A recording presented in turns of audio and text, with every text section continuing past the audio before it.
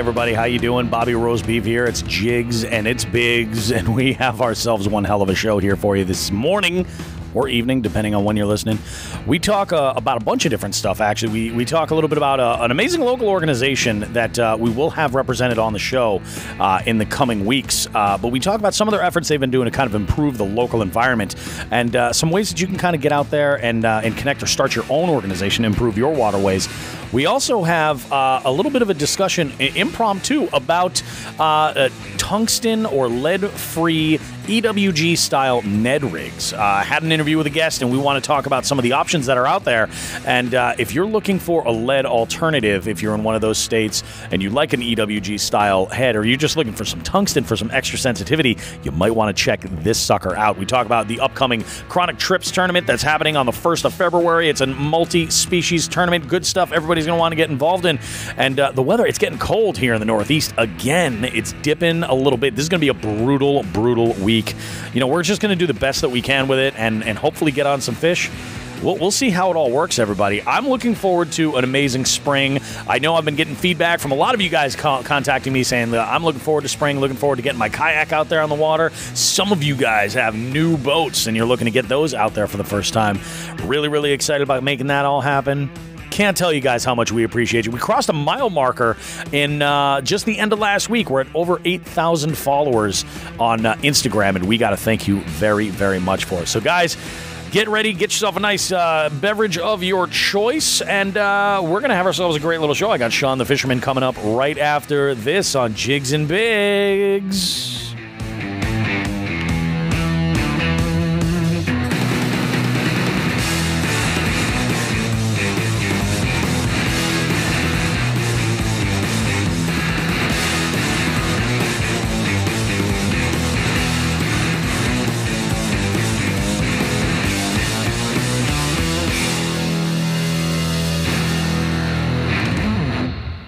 Hey, good morning, everybody. That is the way we like to start Tuesday mornings around here anyway. It's bright and early. I got myself some coffee. I'm wearing my comfortable flannel.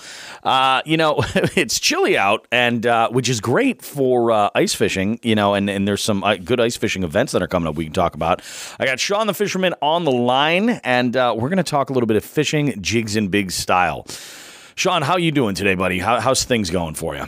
I'm just as warm as you. You got your flannel on. I am wearing a gift on my feet right now. I am wearing my lobster slippers. My oldest son kindly got me some slippers. They are lobsters. There is nothing more New England than novelty lobster slippers. I feel novelty lobster anything. It's true. Yeah, it is. There's nothing more New England than that.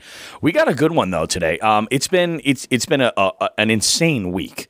We've had a crazy week. The episode that dropped last time is just, people have been listening like crazy. There's been some really great feedback.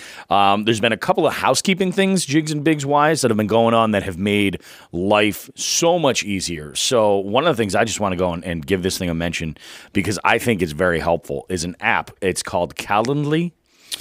It's basically it's a scheduler that integrates with your Google Calendar or your Microsoft Calendar, whatever it is that you're using, your Apple Calendar. It'll integrate with that, but you can share links when folks are asking, hey, so when are you available to do X, Y, and Z? Let's say you want to book some time, with your friends fishing.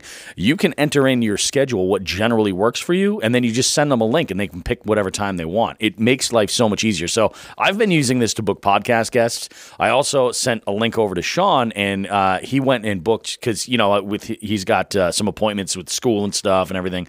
So we've been kind of juggling production times here and there. And I'll tell you, it's kind of nice. It worked out really great because of this app. I'm now like weeks and going into months ahead of guests as far as being able to put great interviews together, and it's made my life so much easier. So before we get too into anything, I definitely want to mention this app. It is awesome, and I should mention it's free. I downloaded it for free and just started using it. It was just unbelievable. I'm sure there's some paid features in there, stuff that kind of limits you. But so far, for the free stuff, it's been working fantastic for me. So pretty freaking amazing. Now, I did absolutely zero fishing, but I have been doing a lot of tackle maintenance and organizing. Sean, what about you?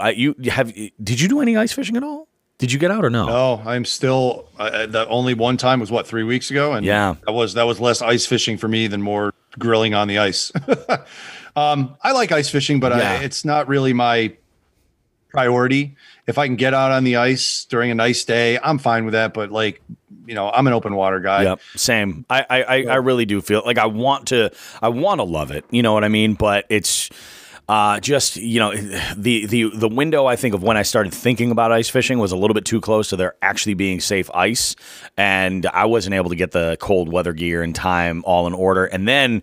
Just recently, the curveball of kayak mods has kind of, taken over. So now I'm like focused on spring 100% because we're probably about like six weeks away from open water. And at this point, I'm just going to go ahead and suck it up and make the best of it. But yeah, it's pretty bananas, man. I did have a little snafu with some gear that I had picked up. I wasn't going to mention this, but I had ordered more of those Flambeau Tuftainer, the 3700 size boxes, but I ordered the ones that actually have the dividers in them. And I ordered them from Amazon, like a 3-pack, and one of them, or two of them rather, are cracked pretty badly. So I'm in the process of doing an exchange because I think. I kind of think I want to be a little bit more organized, have a main box to work out of, but also have something that I can keep jigs and my other hard baits a little bit more organized in and, put all that together. So we'll see how that goes. Yeah. And, we're coming up on a big cold snap here too. Weather-wise. Oh, this week's supposed to be brutal, isn't it? Yeah. Yeah. So yesterday, one of the times that, and honestly, this is probably why I haven't ice fished so much over the past 2 to 3 years. One of the things that I love to do is ice fish in the pond in my backyard. Yep. Because I don't need to drag a whole ton of gear out there. All I need to bring is a fishing gear instead of a grill and this and that and the other thing. So I can just grill on my back deck. And, if I want to, I got a fire pit. I can light a fire and sit there and watch the tip ups, and it's not a big deal. But I checked the ice yesterday at my pond, and it was 1.5 inches. Now, my pond tends to take a long time to freeze, and it's I'm on like the northwest corner of the lake, so that's always the warmest. And I might have more ice on the rest of the lake. I don't know. I wasn't walking out there to try it when I found 1.5 inches. Yeah, that's you don't want to mess with that.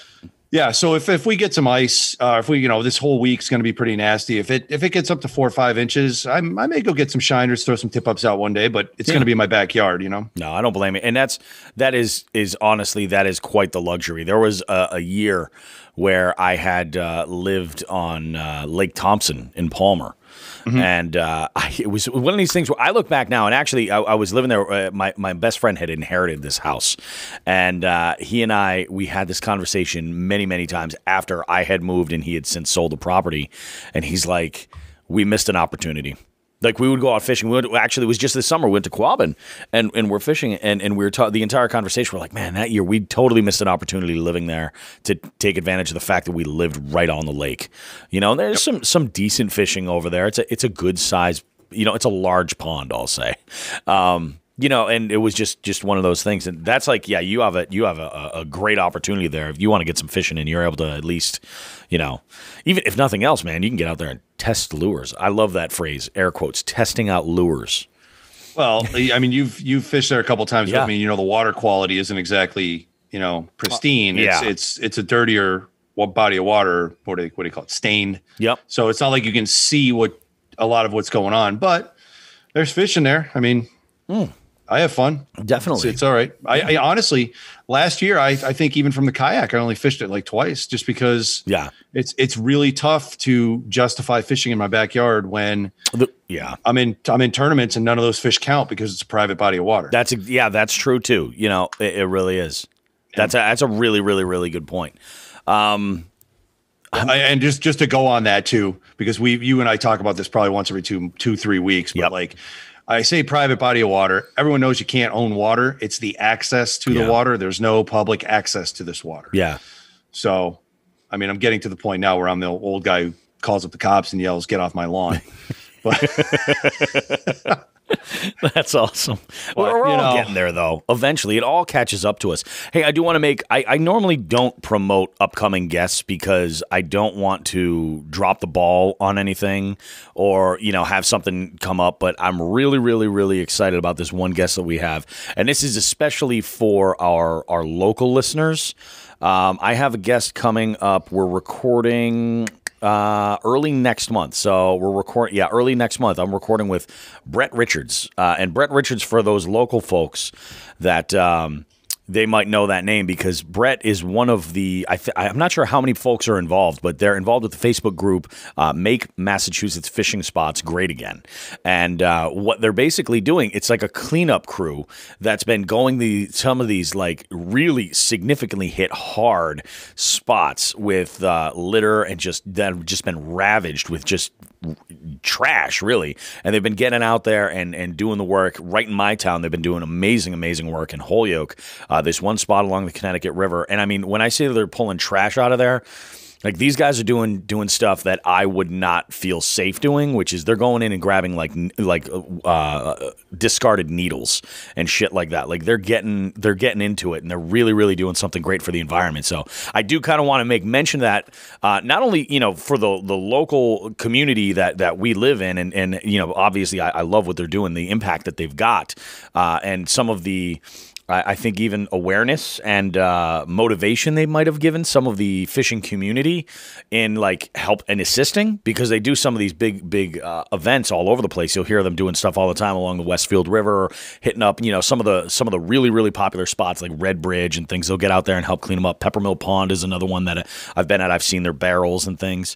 But they're doing great stuff. But there are other people all around this country who have organizations doing that. So just a shout out, like if you're in one of those organizations that's trying to help clean up waterways and stuff, especially as we get into spring and people are going to start getting out and fishing, a lot of these efforts are going to shift into high gear to get ahead, I'm sure. So look around in your area if you want to get involved, or if you can support. Like, I know my schedule is pretty open, but it seems like every time they've had like one of these group events or something, I've got something lined up. So if you can, and I think this year I'd like to, and I'm going to talk to Brett about it during the interview, but I want to know how Jigs and Bigs can help out, either with supplies or something like that. So we're going to, definitely do that. But I would recommend anybody out there, if you care about your waters, look into organizations like this one that Brett runs, Make Massachusetts Fishing Spots Great Again. Check out things in your area, or if there isn't one, you can't find anything, start one up. Start a Facebook group. It will cost you nothing, and go and organize some stuff. There are people that want to help out, so I think it's a very good thing. They're definitely helping out the local environment and making a difference. So appreciate that. And actually, I think it all starts at the beginning. Don't be an a-hole. Like, to take in what you take out. In fact, take out a little bit more if you can. If you get snagged up on somebody's line, wrap that line up and throw it in your pocket, and then toss it on the way out. I try to do that all the time. I think that starts number one, even before you start a Facebook group or anything. But beyond that, it's like they're doing some good shit. So I think they need a little bit of a pat on the back for being awesome and helping out the local environment. Did you see the pictures of the stuff they're doing in Holyoke? I was just going to start talking about that. What they did, was that Holyoke or was that Chicopee? It's Holyoke. Under the 391 bridge. Yep, right under the highway. That was amazing. Yeah, what happens under the bridge? Yeah, that place was a dump. Yep. You couldn't even walk down there. And how many garbage bags did they fill? A couple hundred? Oh, yeah. They moved like a ridiculous amount of waste out of there. And it's just like, whether it's all concentrated on that one area, but in a river system, like all that trash moves down. And when it gets hung up on something, like, you're talking bridge pilings and stuff like that, like they're getting out there and making it happen. There were a couple that I just couldn't believe, but it always makes me smile, because like when I go to, like Red Bridge is another one. Red Bridge gets hammered by anglers in our area all the time, and it's super popular, whether you're a bank angler and you're walking out on the trails around the water, or, you're in a kayak or boating irresponsibly in a wreck boat over there, which happens all the time, as we know way too well. When you're out there and you see those big blue barrels, and they're usually marked with a sticker, or like they're marked with marker that they're from Make Massachusetts Fishing Spots Great Again. When you see that, it's nice to know that, like, hey, somebody gives a shit about here. And because you do, as an angler that goes out, like if I see a soft plastics wrapper or something, I look at that as a gold mine, because that means I can put other people's trash into a container. As I find stuff, I'll put that in there, take it out with me, and toss it and I'll say, like, honestly, in the days of this whole pandemic, Like I've seen masks out there. I've seen stuff. Yeah. And some of that, like, I mean, I do in my box, I keep some hand sanitizer so I can pick up whatever and clean up. But crazy, crazy stuff. I'm getting a report right now by Brock Jenkins saying solid ice on Hamilton and I forget what, I can't pronounce that other pond. Off work until Thursday afternoon. Wednesday's my birthday. If anyone's down for some eating and maybe a little fish catching. Oh, okay. Oh, that wasn't a public post. You might want to take him up on that to see what his recipe for bull balls is. Absolutely. Absolutely. Oh, my God. I just recorded an interview with another upcoming guest with Rachel Walka. And Rachel's one of the new pro staff for Hooks Head Hoodlums. And she had, we were having a conversation about, you know, some of the hot sauce shenanigans and stuff like that. And I think she's in for the Boats and Scroats. Like game on. She was talking about like, I can't wait to get out there and beat all the boys. You know, that's the plan. I want to get out there and beat everybody. And I was like, you're really looking to avoid eating Rocky Mountain oysters. She knew exactly what Rocky Mountain oysters were. I was like, okay, good to go. No mystery there. It's going to be good stuff, man. I do have something I want to jump into. Shoot. Guess what I got? Herpes. Yes. No. There's a brand new. Oh, and it's upside down. The brand new. I was going to start reading it backwards. Dark Horse tackle box just arrived. They had some issues with the good old USPS holding up a few things from arriving. And you're not much of a big swim bait guy, are you? No, I'm not either.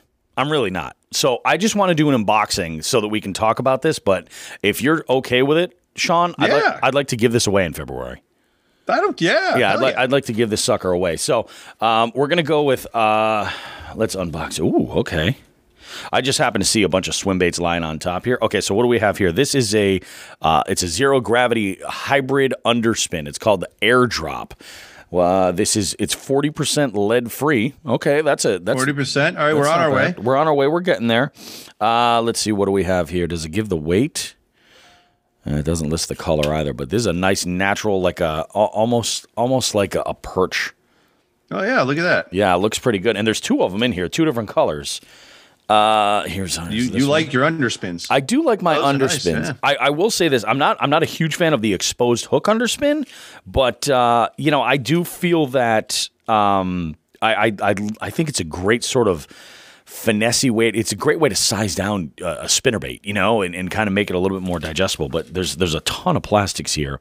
These are from Ramsey Baits. Ramsey Baits with some nice clear plastic with a blue back, a little chartreuse line going through the tail, red eye shad style bait. Really, really good looking bait.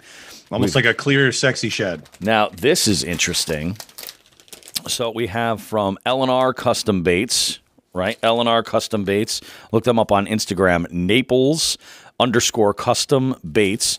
There is a bag of plastics that have a bunch of different paddle tails in here. There's a huge natural green looking paddle tail. It's got to be like 7 inches long.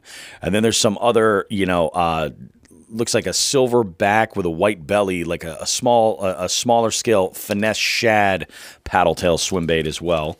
Like a natural shiner almost. Yeah, exactly, like a natural shiner. And this one intrigues me. So this one, there's been items from Flip and Stick Bait Company before in some of the Dark Horse boxes, but this is all over the place. Like the shape is great. I'm actually gonna open these up. So I do have a few swim baits, but I think the biggest I have is like 4 inches. I use them basically as trailers. That's pretty much what I use for like a lot of the paddle tails with the underspins. But this is crazy looking. Look at that guy, huh? Yeah, this is a nice. It's set up so that it can really hide the hook. It's got those openings along the belly and the backside so that you can bury the hook and keep it from getting hung up. The paddle tail, the boot tail on this is unbelievable. This thing's going to flump some water, but it also has this little, like, almost like a sideways dorsal fin on there for a little bit more action. The little rudder, the little upper rudder on the paddle tail. A lot of bait companies are doing that nowadays. Yeah. I actually fielded a question about that yesterday. I'm not going to say from who or about what, but my example for that I sent back in the messaging was, and this was the one I found, the Berkeley Sick Fish is like that. Where it has that you know, it almost has the upper part of the tail is realistic, and then the bottom part is a boot. Yep. And it gives just enough weight, you know, having it there, having it kick back and forth. And I don't know. And when I sent that message back, I don't know if that's functional. Like, I don't know if it does something, if it acts like a rudder. I have no idea. I don't know if it affects the paddling at all, or if it's just an aesthetic thing to make it look a little more realistic. So there's one other thing that I think is pretty cool in this box is that our homies for life, good friends of the show, Hookshead Hoodlums. I don't know if you can see, they have a great looking business card in here. I sure can. They have they included one of their new stickers in here, which looks pretty badass. And it's a nice compact size, so it's the type of sticker you could, you know, pop on, you know, your truck, or you can put on a tackle box, or like I've been doing lately is I've been getting crazy with my coffee mug and my water bottles. Mm-hmm. You know, putting a lot of stickers on there, and I like to utilize stickers as conversation starters. So when I'm out, you know, doing whatever, and I have my mug, people see that, you know, that beer can, Hookshead Hoodlums or Chronic Trips or something, they kind of have an idea of the show, and you know, it's a good way to kind of start some conversation. So that's the Dark Horse Tackle Box for this month. We're going to give that sucker away in our February giveaway. That's going to be one of the included prizes. But I like doing the surprise. That's what I said to Jason and Derek over at Dark Horse. I told him, I said, you know, guys, I was like, fishing for us is really slow right now. I think, you know, during some of these months, what we're going to do is utilize these boxes as giveaways whenever we can, you know, to kind of get out there. So you guys check that out. If you don't already subscribe to Dark Horse Tackle, you should. They're a great company. They give you you know, local. I don't really want to say, they give you domestic baits. These are baits that people are making in their basements and their garages. Fishermen are making these baits. You're not getting the big box store stuff that's out there. So this is a really, really great way to check it out. Check out Dark Horse Tackle. They've got great stuff available. I think this box is like, I think it's like about $25 a month. You get a bunch of different baits to try out, and it's great because you get to try stuff that you probably haven't ever seen before, you know, and there's it's pretty cool. It's a whole lot of fun. There's I think Stretching Lines will be in a Dark Horse box soon. Good. I think so. Well, I think so. I had two ways to go off this conversation. Why don't I break that big news right now? Let's do it. Let's talk about it. So speaking of Stretching Lines, so we've talked enough on the show over the past few months that Damien and I have been in contact over a number of things. And this past weekend, he and I got together and hashed out a little bit of an agreement, a collaboration, if you will, a partnership between myself and him. Yep.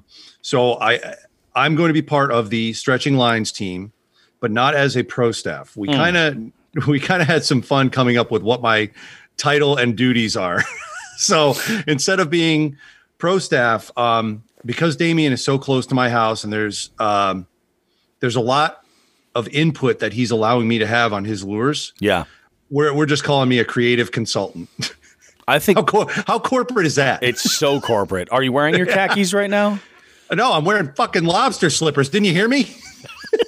But you could wear those with pants.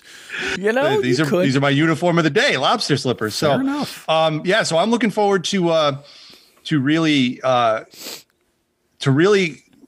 mean, how do I say this? Just being involved in what he's got going on. I mean, he's really he's a creative dude. Number one, he's a great dude. Number two, as far as Stretching Lines itself goes, he's always posting videos of him pouring plastic. Dude loves to pour plastic. Yep. And this all came about because, what was it, about a month ago? Maybe early December. I had contacted him and he had a new mold. Yep. And it was something that I kind of fell in love with for a number of reasons. And I had said, hey, man, can you customize some of these for me? I want to give him a roll. And dude, Damien just said, yes. What colors do you want? And then pretty much handed me a garbage bag of them and said, here, try these out. And I was like, okay. And unfortunately, I didn't get to try them out because the damn lake that I went to where I was planning on using these things was iced over. So that trial is going to wait till spring because there was, I think this mold that he has now is going to do some serious damage. I agree with you. So, yeah, and you saw what I had. You saw what he threw my way. And I have a bunch of them. Yeah, I'm looking forward to it. I think it's going to be killer. So when that happened, I had said, well, me, I don't want to just get free shit. I'm like, well, how can I help you out? What can I do? I mean, obviously we talk about you on the show, but that's neither here nor there. I said, and he kind of threw a few things at me and I came back with some more things and we just kind of hashed it out. And I mean, I'll be helping him out with everything from, colors and recipes to mold suggestions to if he needs to get an order out quick and he's got to work or something, I'm 15 minutes down the road. If I need to pack plastics while he pours, I don't care. Yeah, exactly. Yeah, I mean, bottom line, you've seen his work. Yep. I've seen his work. I've used a few of his things. You've used a few of his things. Yeah. And I think this is I think Damien's got a really good thing going on. I'm glad he's okay with me being a part of it. Oh, definitely. So that's where we're at. That was announcement number 1. Now, the second thing coming around here on this giveaway, you and I had talked over the past week about an item that you had received, and I'm not going to tell the story, that may be part of a giveaway. Do we want to talk about that now, or is that going to sit on the back burner? Let's talk about that. Let's talk about that. Okay. Because while there are some challenges that we're figuring out right here, we should definitely go and give it a go. So one of the things that we're talking about here for this upcoming giveaway, and it'll just be the one that we do in February, the end of this month. Cool. The thing that really has kind of blown us away is the amount of different platforms that people will listen to this podcast on. It's pretty crazy. And I'll tell you, one of the things that I do, I listen back to our podcast sort of as like a quality control to make sure like everything kind of works. I have to, go through the stages of editing and things. But as Sean has learned, I edit everything at like 2 times the speed. So I'm looking for things in waves and I'm figuring things out. And I get to listen to us like the chipmunks, basically. And usually that Tuesday morning after I see what the first few listens look like and everything, and I'm looking at analytics, I get up and I pour myself a nice hot black cup of coffee and I start making breakfast and I listen to the podcast in my kitchen on my Amazon Echo. And it's the old school one. The old school, it looks like a big can of oil, like it's huge. And I'll tell you what, whether you love Amazon Echoes or not, or smart speakers at all, this thing is a great sounding Bluetooth speaker. In fact, my kids each wanted one for their rooms just to use as a Bluetooth speaker. And also like my oldest likes to make shopping lists and things like that. And it got me thinking, I was like, you know what? This would make a great prize for a giveaway. So my wife actually had won an Amazon Echo at work. It was some kind of a holiday work raffle or something, and she had won one, and we have absolutely no need for it. So she donated it to the show, which I cannot believe. You want to talk about shocking? Like my wife thinking at like the show being like an actual thing that's like, I was very generous of her. I did not expect it. But thank you, Holly. So round of applause. Round of applause. So she gave me the Echo. She was like, if you can use it for something, go for it. I was like, okay, cool. So we want to give away one of these Amazon Echoes. And I found out that this one model actually has a visual display on it. So you can use it as a clock as well. It's not like a screen like my folks, I think, have a video one. So they can make video calls and stuff from it, which means buckle up because there's going to be a million calls coming that are like, can you guys see me? Is this, I can't see you. Yeah, that's what's going to happen. But so we have an Amazon Echo we want to give away. And what we've been kind of working on is trying to get the show, and we've submitted everything for it to be on Amazon Music. But this is a great way. You can connect your phone to it via Bluetooth and listen to the show. That's how I like to do it. I've been trying to get my Amazon to just play it by asking. I've been trying to get my Echo to play it just by asking, and saying like, hey, Alexa, play Jigs and Bigs on Amazon Music or on Spotify. And it seems to always give me something messed up. So I don't know. We're working on trying to get that figured out on our end. But in the meantime, it's a great speaker. And this was the other thought that I had was especially like right now when people are getting their stuff together. Not only is an Amazon Echo a good thing to have in your, like your man cave or your tackle corner or whatever you want to call it, where you're setting your stuff up. Maybe you're in a garage or a basement. Set that up and let it rip. Light up your candle from Summit View Sense. And then if you realize that you're running low on, I don't know, tube jigs, you can just say, hey, Alexa, order more 1/8 ounce tube jigs from such and such company, and they'll put it on your shopping list, and then you can get the tackle that you need. Or just make a list and then go off of it based on that, instead of forgetting when you're online and saying like, oh, I need more drop shot weights, I need more, swinging football head jigs, or I need more of whatever. This way you kind of at least have it to go from. You can access it right from your computer and look up your list and everything and figure it all out. So we're going to give one of those away. This way you can listen to the show. If you never want to connect the thing to the internet, you could use the thing as a Bluetooth speaker and have at it, and it takes up no space at all. It sounds really good too. Yeah. Now, where I was going with this was, you learned something about Alexa. I did. Holy shit, did I learn something? Yeah. So when we had this conversation, and you had made mention that you have pretty much an Echo in every room of your house or thereabouts, right? I mean, you've got yours, both your daughters, and your wife has one too, right? Or she does not use one. My wife, no, well, we just use ours in the kitchen. Okay. Okay. So when I immediately said, have you asked it to fart? And you said, what? I said, have you asked Alexa to fart? And you said, no. And you were shocked that I would even suggest this. And I said, well, when my kids go over to my parents' house, the first time I saw they had an Echo, they ran into the house ahead of me, took their coats off, immediately went to the corner of the kitchen and started yelling at Alexa to fart. So if you ask Alexa to fart, oh, good. Just go ahead. Go ahead. Keep talking. Did you happen to record the results, or should we just let the listeners do it on their own? Yeah.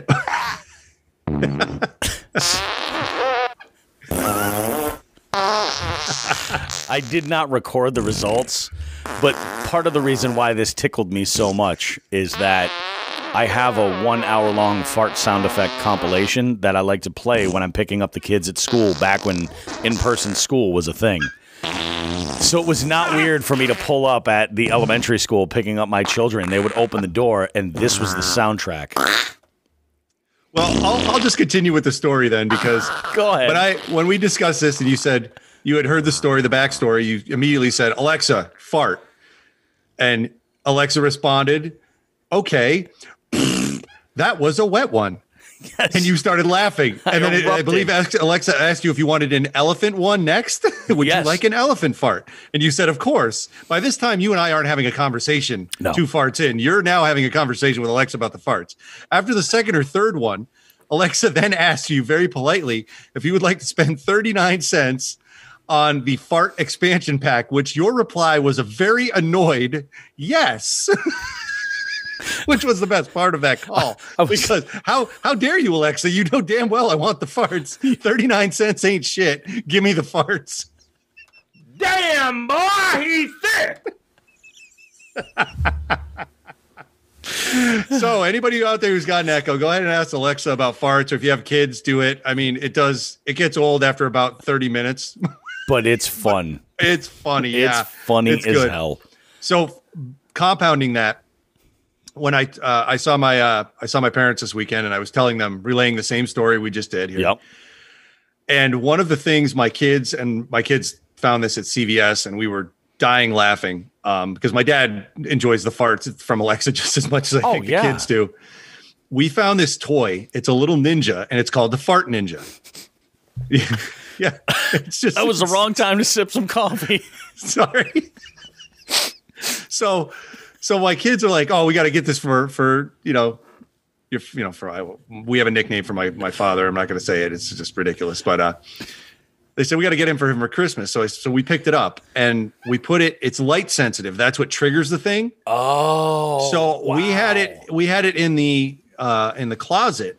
Every time in the walk-in closet, every time we walked in and out of it, every time we flicked the light on or off, you would hear Fart Ninja. I need this in my life. So my dad now has it, and he goes, every time I open the closet, the Fart Ninja gets me. This is my life.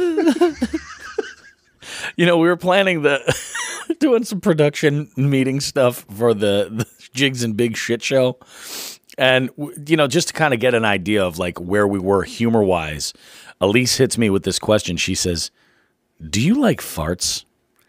And I had to follow that up with define like. Because I think it's comedy gold. My wife thinks otherwise.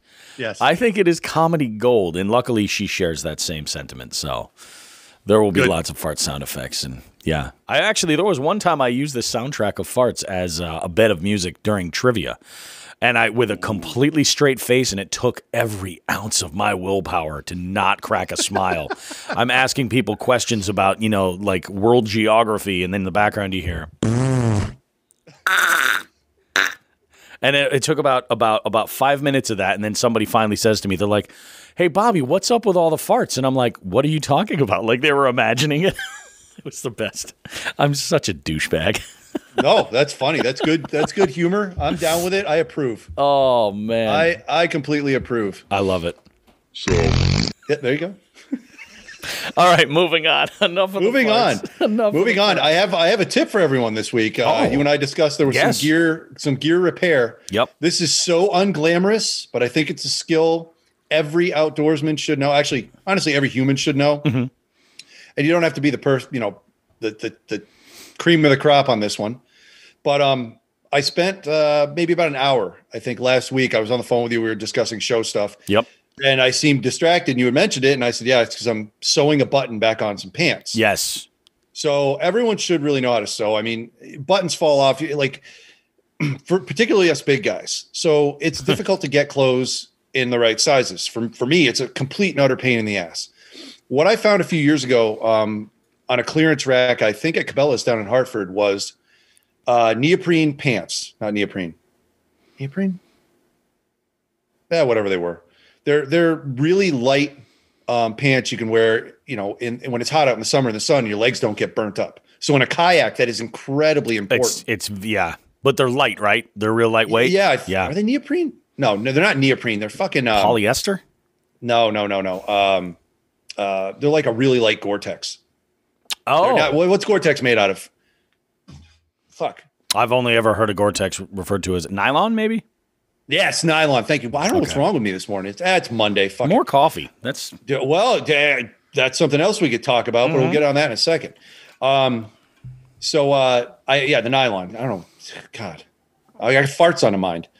So I was waiting for one. I would hit. Yeah, there. Oh. She was a greasy one. Whatever came out of that was still moving. Yeah, that was a rough one. That was a rough one. So either way, I get these. I find these pants that actually fit me at Cabela's. And here's a good tip when you're buying pants. If you're in a kayak and you want to do this, buy a pair of pants that are 2 inches too long. Oh, yeah. If you're 36, buy a 38 length. Because that's. I'm like a 28 length. I'm such a midget, man. I'm 6'4", so I got a 36. True. Give me a break. True. Damn, dude. Well, go ahead, Bobby. Although I will say this, the reason why you're making this is so that way you're not exposing your ankles, right? When you're sitting on your knees. When you sit down, it'll still cover your ankles. Yep. And just by the way, I'm all about the thick. Yes. Sound effect, and you just missed a perfect opportunity. Too late now. I mean, I'm not going to go back. I'm not going to go back. No, we can't go back. Yeah. So anyways, getting back to this, these pairs of pants, I got them. They're great. Oh my God. I got them. They're great. And the button fell off. So I spent 20, 30 minutes stitching that back in there and making sure it was all good to go because it's a good tip to know. And I mean, stitching a button on isn't it's not the most difficult thing in the world, but it's something where it definitely, do yourself a favor and you look up a YouTube video, like a how-to or something like that. It's something you'll be able to pick up quick, but trust me, knowing how to do it will save you a ton in the long run. Yep. I took a sewing class in 7th grade. I don't remember 99% of what I learned there, but I learned how to just do a quick stitch fix for buttons. So it came in handy when, and I mentioned this to you when I was doing it, came in handy when I was at basic training 22 years ago or 21 years ago, whatever the hell it was, because I hated shining boots. And at the time we had the boots that needed to be shined. So if somebody else was good at shining and could do it quickly, we bartered services. I was like, give me your whatever. I'll sew the buttons on. I'll do all your sewing, make sure my boots are shining. That was services bartering. That's the way it works. Yeah. Oh, Teamwork, absolutely. baby. Did you ever, while somebody was shining boots after, you were like sewing their buttons or something, did you ever pull the classic 90s comedy, smell like shoe polish in here? I did. That Yes. was I did, but not Good. everybody got it, man. Yeah. It was a Tough room. a mixed crew. Well, some people were exposed to that, some people weren't. It's true. It's true. You know? But the ones that did get it were like, this guy's all right. Yeah. Yeah. I love it. And on in the same vein of comedy, over the years as we got older and at some point somebody made a decision that I would have people I had to train. I don't know who thought that was a good idea. But I had airmen that I was in charge of, and some days I would come in and my coffee be cold, and I would just walk in and look at them all and go, "What do you mean there's no ice? You mean I got to drink this coffee hot?" They would stare blankly at me, and I would go, "Oh my God, you guys never saw Clerks, huh? I'm old." Yeah. The one guy that I worked with would laugh. That was our age, but Ooh, Mini Truckin' Magazine. Ooh. Hey, you guys ever carry hubcaps for a 79 Pinto? Is there anything on sale? Oh, I love it. Yep. So I actually haven't had coffee in a week and a half. How are you doing? Physically, actually a little better. I think I had a lot of acid reflux, based on the coffee. So I just took it away, and I'm actually been surprised at how well I've been doing, shall we say, internally. Yeah. It sucks because I love coffee. Yeah. But maybe one day I can kind of get it, get everything inside of me steeled up or healed up or whatever, and try it again. But for now, I'm kind of rolling with it, which sucks. I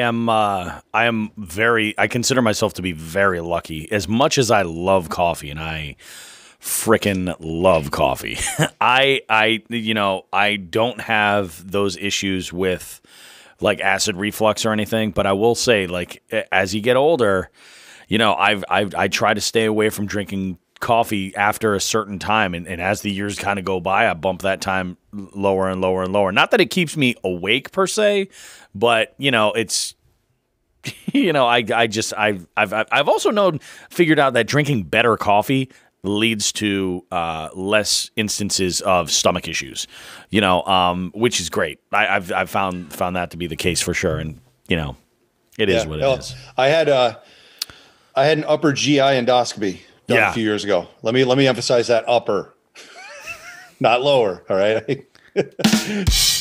So the upper was done, and I was coming out of the anesthesia, and the doctor had come in. I had asked one particular question with some of the other stuff I'm dealing with internally, and he came back and said, "Yeah, he started going off on a tangent on GERD, on acid reflux." Yep. And I'm fucking wasted. All right. And this, it's a recovery room, or it's a recovery department. So there's like 15 beds. Yep. They're all separated. There's walls and partitions and whatnot. And he's hammering me on this acid reflux, hammering me. Now I've cut down on my soda beyond significantly. You know that, I mean, just from this summer to now. Oh yeah. Big difference. I might have one a week now, where I was like 3 or 4 a day. Yep. And, I'm coming out of the anesthesia. My wife's sitting next to me, and he goes, he starts hammering me on the acid reflux. He's like, "What are you drinking?" I'm like, "I drink Pepsi and I drink coffee." And he's like, "You got to stop the coffee and you got to stop the Pepsi." Now, I've mentioned on the show, I don't drink alcohol. I stopped 50. I'm on year 14 now of sobriety. Yeah. So I don't do that. Some of the stuff I am limited in what I can eat. So like my Pepsi and my coffee were kind of my little, your little, they were your treat. They were my treat. I did a lot of treats, right? Yeah. So he says, I finally got the answer out of him. And I said, "Look, what is wrong with problem A?" And he goes, "Oh, that's actually fine. You've done a really good job with your diet and you've healed up on that." He goes, "But you got to stop drinking the Pepsi." And as loud as I could, I just said one word: "Fuck!" Every nurse jumped in that place. I mean, they see all sorts of shit when people coming out of anesthesia. Oh, of course. But he told me, "You got to stop drinking Pepsi. You got to stop drinking Pepsi now." I just yelled it. I dropped the loudest F-bomb I ever have. And that was good. I shook that room. Louder than that. that pales in comparison.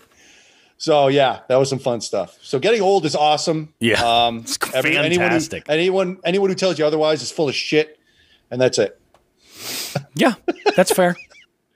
That's fair. Yep. Yeah, that does suck, man. It's like, it's funny. For a while, like I was, alcohol was the worst as far as like acid reflux, and it was. You know what I noticed? It was when I scaled back on drinking a lot of beer. Back when I was more of a beer guy, it was just, oh man, it was just bad news. But I was also, believe it or not, even heavier then. Yeah. So, I was always a beer guy when I drank. So yeah, that was bad on a number of levels for me. And I mean, I'm not going to say I never drank hard liquor, but I primarily drank beer. Yeah, and it's kind of funny. I feel like, I mean, I am definitely more of a brown liquor drinker than anything, but I will slow down and have like over the course of a whole night, maybe a couple of scotches and, or bourbons or something, and that's it. And anything else is just, I don't want to, I've gotten to the point now where I don't want to ruin my stomach. I don't want to ruin my night's sleep. It's like, it's just not worth it. Yeah, you're right. Yeah, we're too old for this shit. Yeah. Let's go fishing. Let's go freaking fishing, man. So the amount of DMs that I have had in the last handful of weeks has been amazing with, hey, is it spring yet? Come on. I'm so amped up for spring, looking forward to it, and I'm with you. I feel you guys 100%. Well, for those people that are ready to fish, whether it be hard water or open water, yep, the registration is open for the Chronic Trips February multi-species elevated fishing tournament. So, yes, if you're a beginner looking to get into tournaments, never fished a tournament before, get yourself a ruler with a vertical edge. Go on to Fish Donkey, and you can download the app too. Search for Chronic, and the February tournament's up there to register. There are 2 divisions. If you are not a sponsor or involved in the Chronic Trips organization, please do not jump on the Nature Nuts or Nature Nuts. I laugh every time I say it. I know. Nature Nuts or sponsors division. If you are coming out of the blue, ready to fish, you are a competitor. Yeah. Jump in that division, please. But again, try to have those rulers.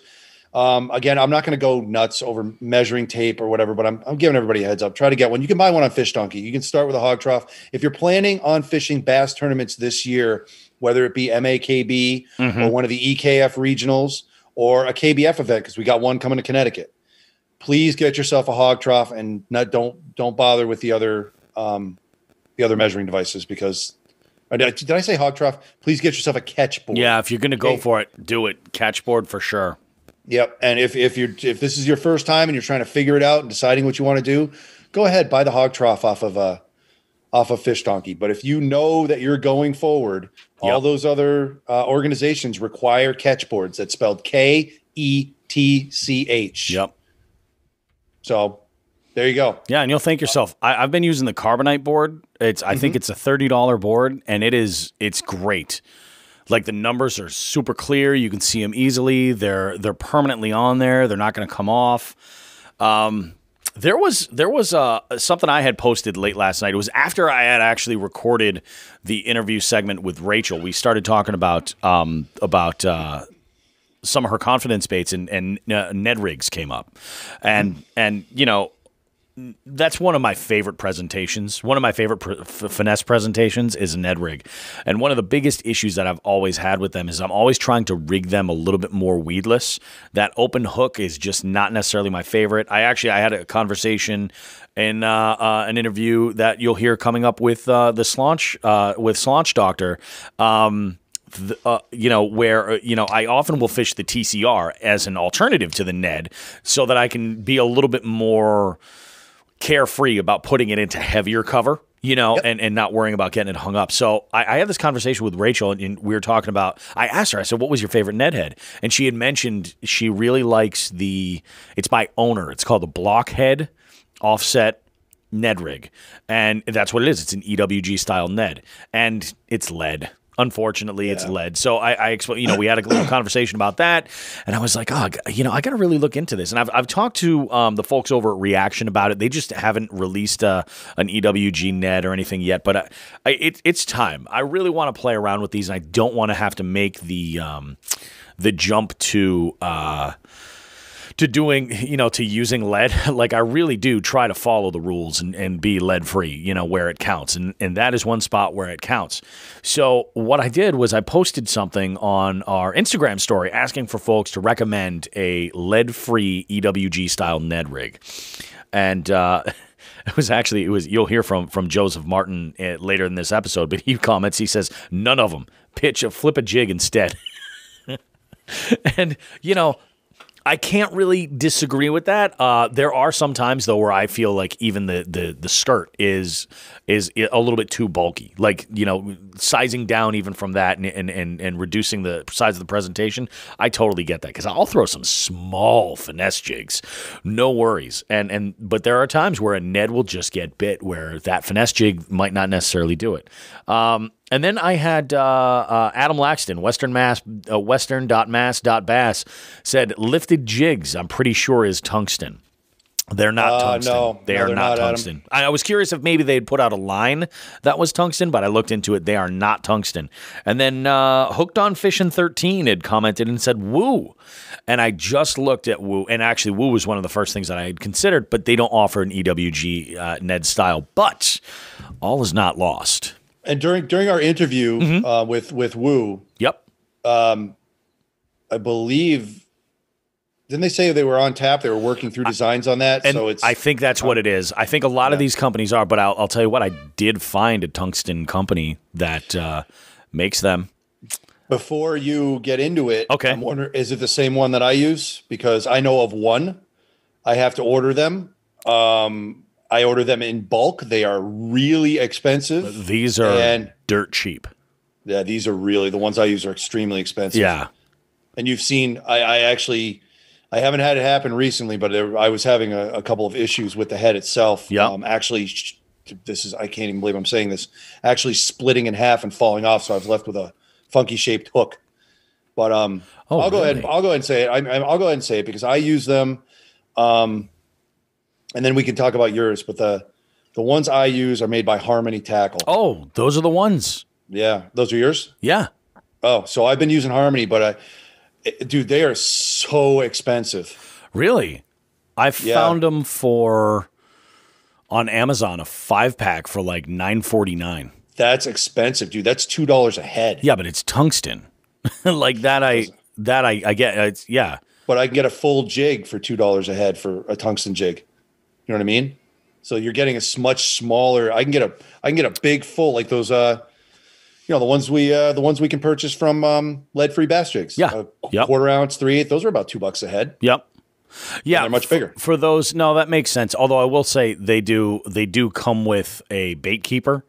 That, so I mean, I don't know if that increases the value per se or anything like that. You're talking about those little rubber. Yep, those little rubber rings. I don't even use them. Yeah, I don't either. In fact, it's funny because I do have some 3/8 football head tungsten jigs from them, the swinging football head ones. Yep. And I was looking at those and I'm just like, really? I'm like, on an EWG hook? That's really a thing? But I suppose, I'll usually just take a dab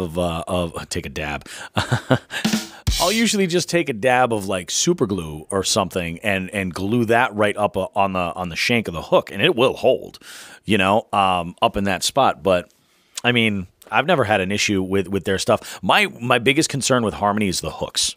I'm not 100% sure what hooks they are using. They seem to be, with a Ned, I feel like more of a finesse hook is okay. You know what I'm saying? Because you want that fine wire. You want to be able to penetrate relatively easily. I get that. I'm just more concerned about like the eye of the hook.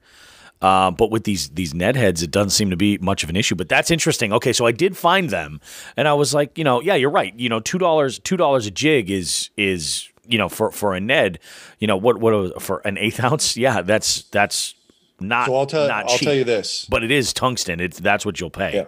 If you've seen me throwing a Ned rig over the past 2 years, I haven't used any other Ned hooks at all. Any other ones? I haven't used any other ones other than those Harmonies, huh? That's it. No kidding. Yeah, well, that's good to know. I've played around with them. I found them. I was like, oh, this is great. This is awesome. I'll get some. So I bought 2 packs. They should be here relatively soon. I did find like some of the weedless options that are there where they have like either a wire on either side of that hook point that will kind of move out like a V. Those work okay.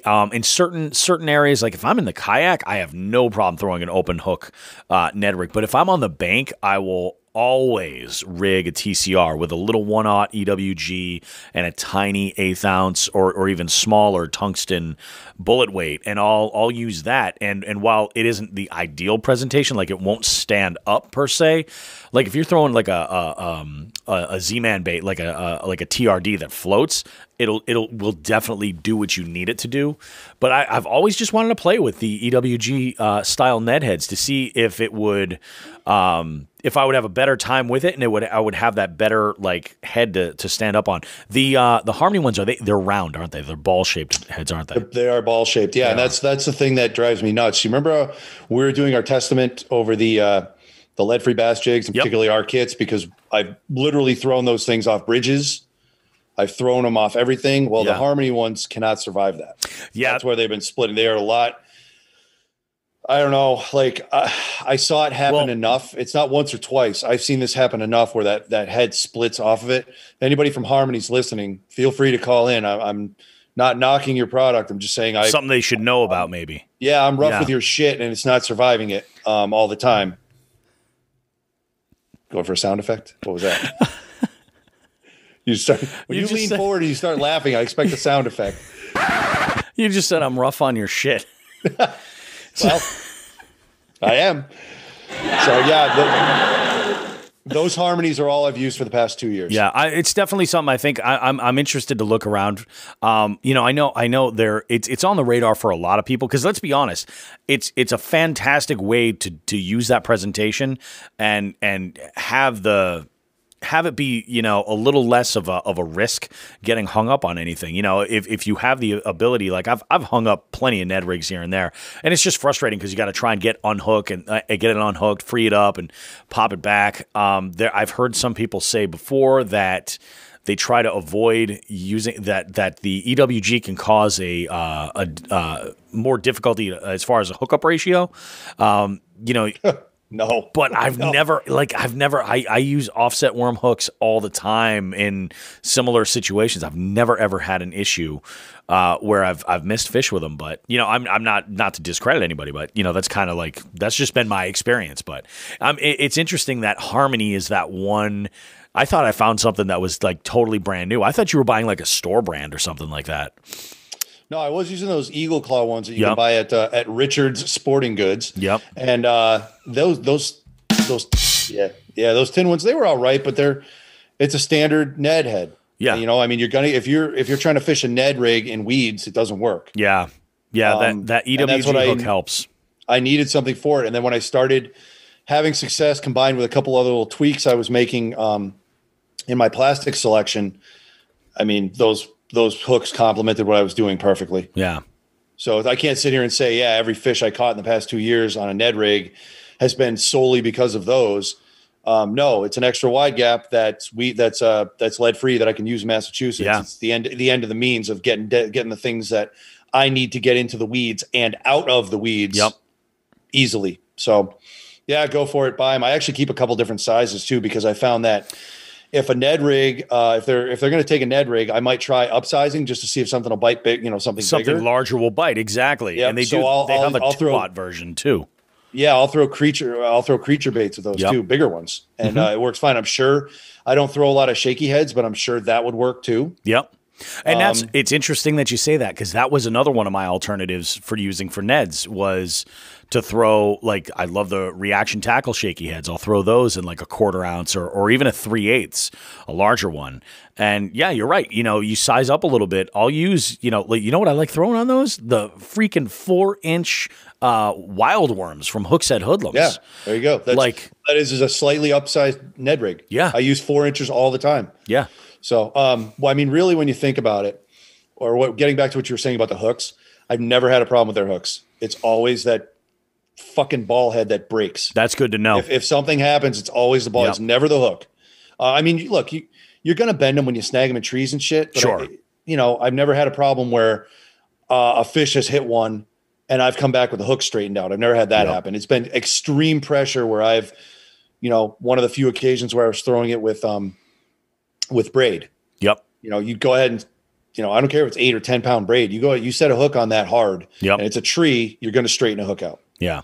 You know what I mean? Yeah. And it's a light wire hook. It's a Ned rig. I think part of the cost with those Harmony Neds being just under $2 a pop, I think it has to do with the fact that they're tungsten. Because if I'm mistaking the material that Lead Free Bass Jigs is using, but they're not tungsten. I think they're bismuth.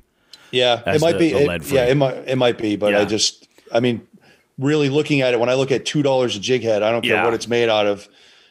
That's raising a flag for me. But I use them. Like I said, the only issue I've had with them is the head splitting. And that's what blows my mind. I mean, I looked around all over the place, and I did. I looked into Woo, and I was like, oh, maybe they've got that out now. We'll check it out. And I just looked now, and it's not available. And if Harmony's doing it, they can kind of set their price. It's because I think market demand and availability and supply kind of comes into play there, where they're like, hey, nobody else is doing this, so Reaction, Woo, you guys one get thing on it. One thing we should mention is or I should mention the sizes that I use are not what you would consider standard Ned heads. Yeah. I'm a little bit more for weights. traditional. Well, yeah, because I don't use like a 16th or a 15th or a 10th. Yeah. I've seen all sorts of fractions of weights. I stick with an eighth and a quarter. And that's Okay, it. maybe you and I are a little bit more aligned, because I will stick to an eighth, and then I'll generally I'll throw a 16th if it's like super finessey. If I really need to scale down, but I'm generally throwing an eighth, and if I'm going to throw a quarter, it'll be a TCR. Yeah, just because I've got so much tungsten in a quarter ounce. Well, I use that quarter for bigger baits. Yeah, that too. What I'm doing is, and this is, you can testify to this. Remember we had that talk. Testify. Woo! Remember we had that talk about how many fish do I think actually hit on the drop, and you were leaning one way with it, and I said, Yep. dude, I honestly cannot think of the last time that I actually had to jig something along the bottom. Mm-hmm. I think 99% of my fish.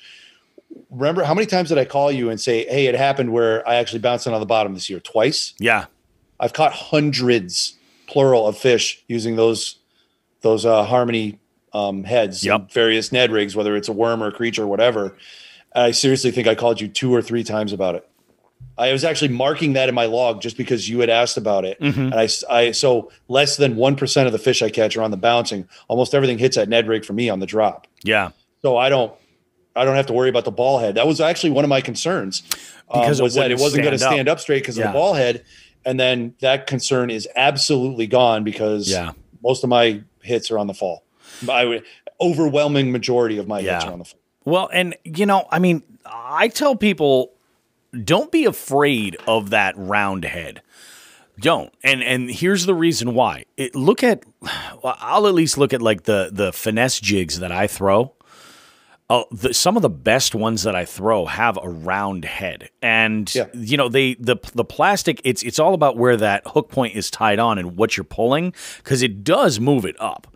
When you're actually bouncing it, it's just as it's lying there, it's going to roll over off to its side. But in reality, and if you've done any searching on like video for underwater footage, you can see that happens. People love to test Ned heads and pools and stuff, and you can see that it's kind of has to be a perfect storm of elements coming together where that Ned's going to stand perfectly straight up. Even your shaky heads are going to wobble over to the side. It's more when you're dragging it along the bottom. That's when I find that it has more to do with where the tie is for the hook and the way that it's getting pulled along. It'll kind of stand up that way. Yep. Yep. So there you go. You uncovered one of my little secrets. Yeah. No shit. I thought there were other companies out there, though. I guess I was wrong. I've been buying those because they were easy and they were on Amazon. And let me tell you, with $10 a pack, and they were $10 to $11 a pack during the great tackle shortage of 2020. Yeah. There was more than one $50 order I put in this year. Yeah. More than one. That makes sense. I figured I would try them just to see. Yeah. And we'll kind of we'll play along and see how it plays out. I mean, that's one thing that I have been reevaluating is my terminal tackle box this year. I've been going through it and with a fine-tooth comb and trying to get more organized as far as, I would the bad habit of like, EWG hooks, all sizes go in one container. Yeah, you don't want to do that. No. Oh my God, the mess you have to clean up afterwards is terrible. Or if you're looking for not even a specific size, but you're like, no, this is too small. No, I got to dig around in this. It's a waste of time.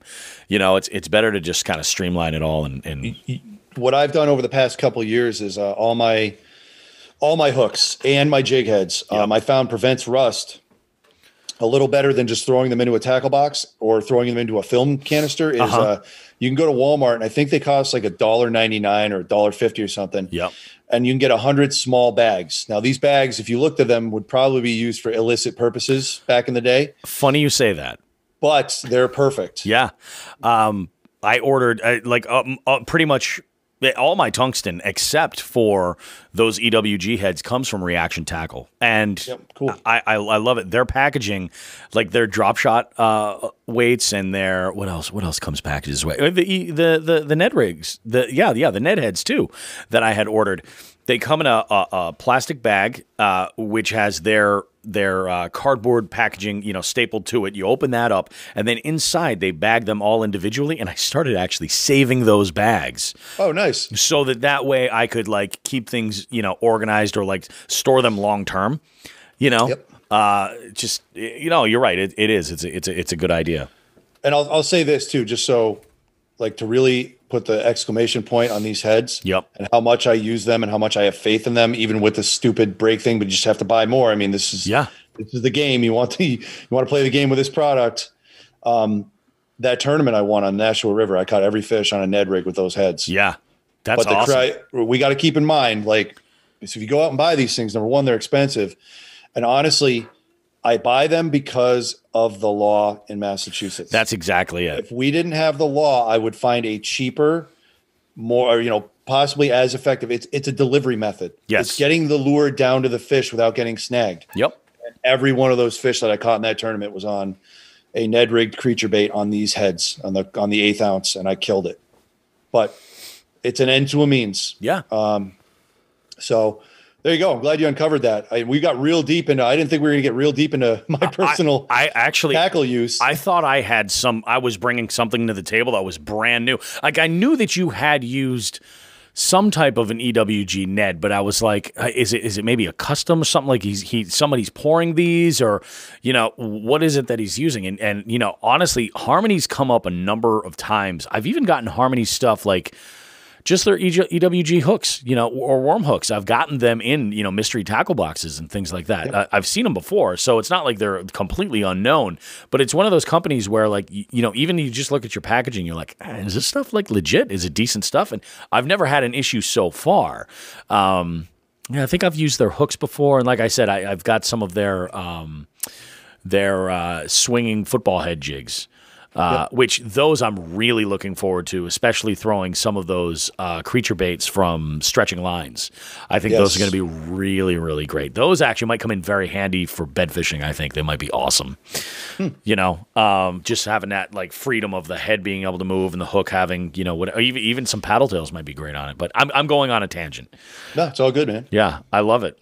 So those I was using similar football head jigs like that with a swinging EWG. Yep. In 2019, I used them pretty exclusively. Did really, really well with them, again, with bigger creature baits.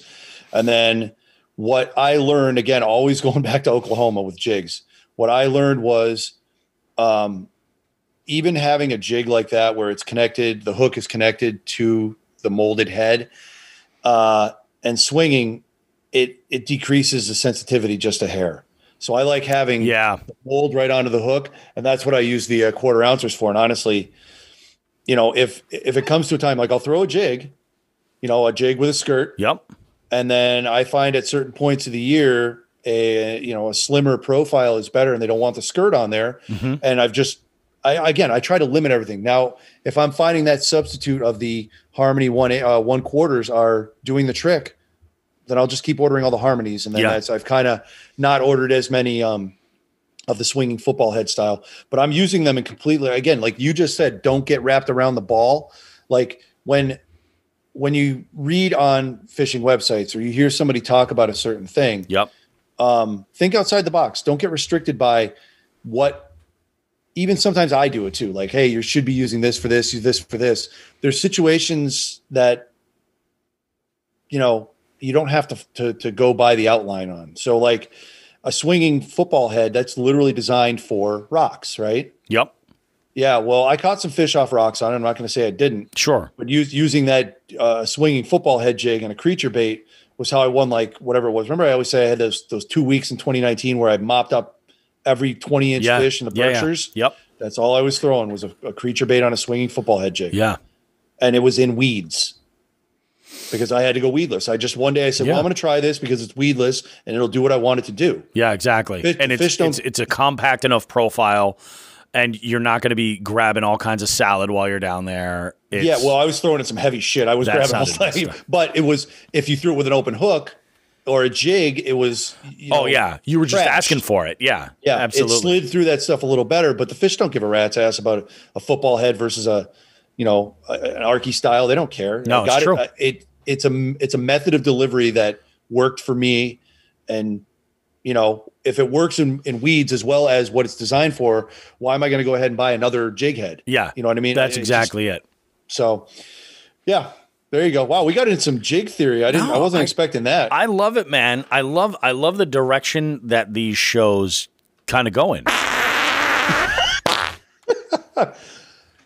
Alexa, I would like a hippopotamus fart. There was a hippopotamus fart. Would you like a wet fart? Sure, why not? Please. That's rough. That's rough. How many people are going to hate us? Oh, everybody. Because of what their kids are going to do. Yeah. That's exactly what it is. It's not the juvenile adults. It's going to be the kids. They're going to be like, "Oh my God, this is awesome." And it is. It's the cheapest upgrade. The Extreme Farts upgrade package. It's and I think it's called the Extreme Farts upgrade. I think that's what they called it. It was kind of amazing. Maybe what we have to do is I know you're big on the updating the Amazon list that we have of products we talk about. Yeah. I think 3 products need to go up there today. Number 1, the Harmony quarter ounce jigs, the quarter ounce extra wide gap Ned heads or whatever they want to call them. The 1/8 of the same. Yep. And the Alexa 39-cent explosive fart add-on pack. It's a great idea.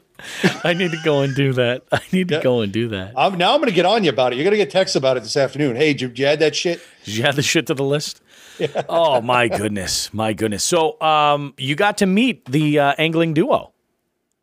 I only met Justin. Oh, you only met Justin. We could talk about that too. Yeah, absolutely. Yeah. All right. Well, real quick.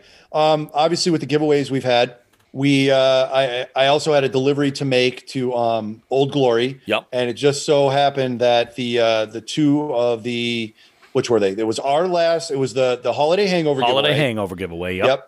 So the angling duo and Gravy Fishing, Eric Graves. That's right. Were in the vicinity of Old Glory, and I was able to set up pickup times with them. And angling duo actually had to stop in for shiners, which, man, if you're in the Central Mass area and you need shiners, stop in Old Glory.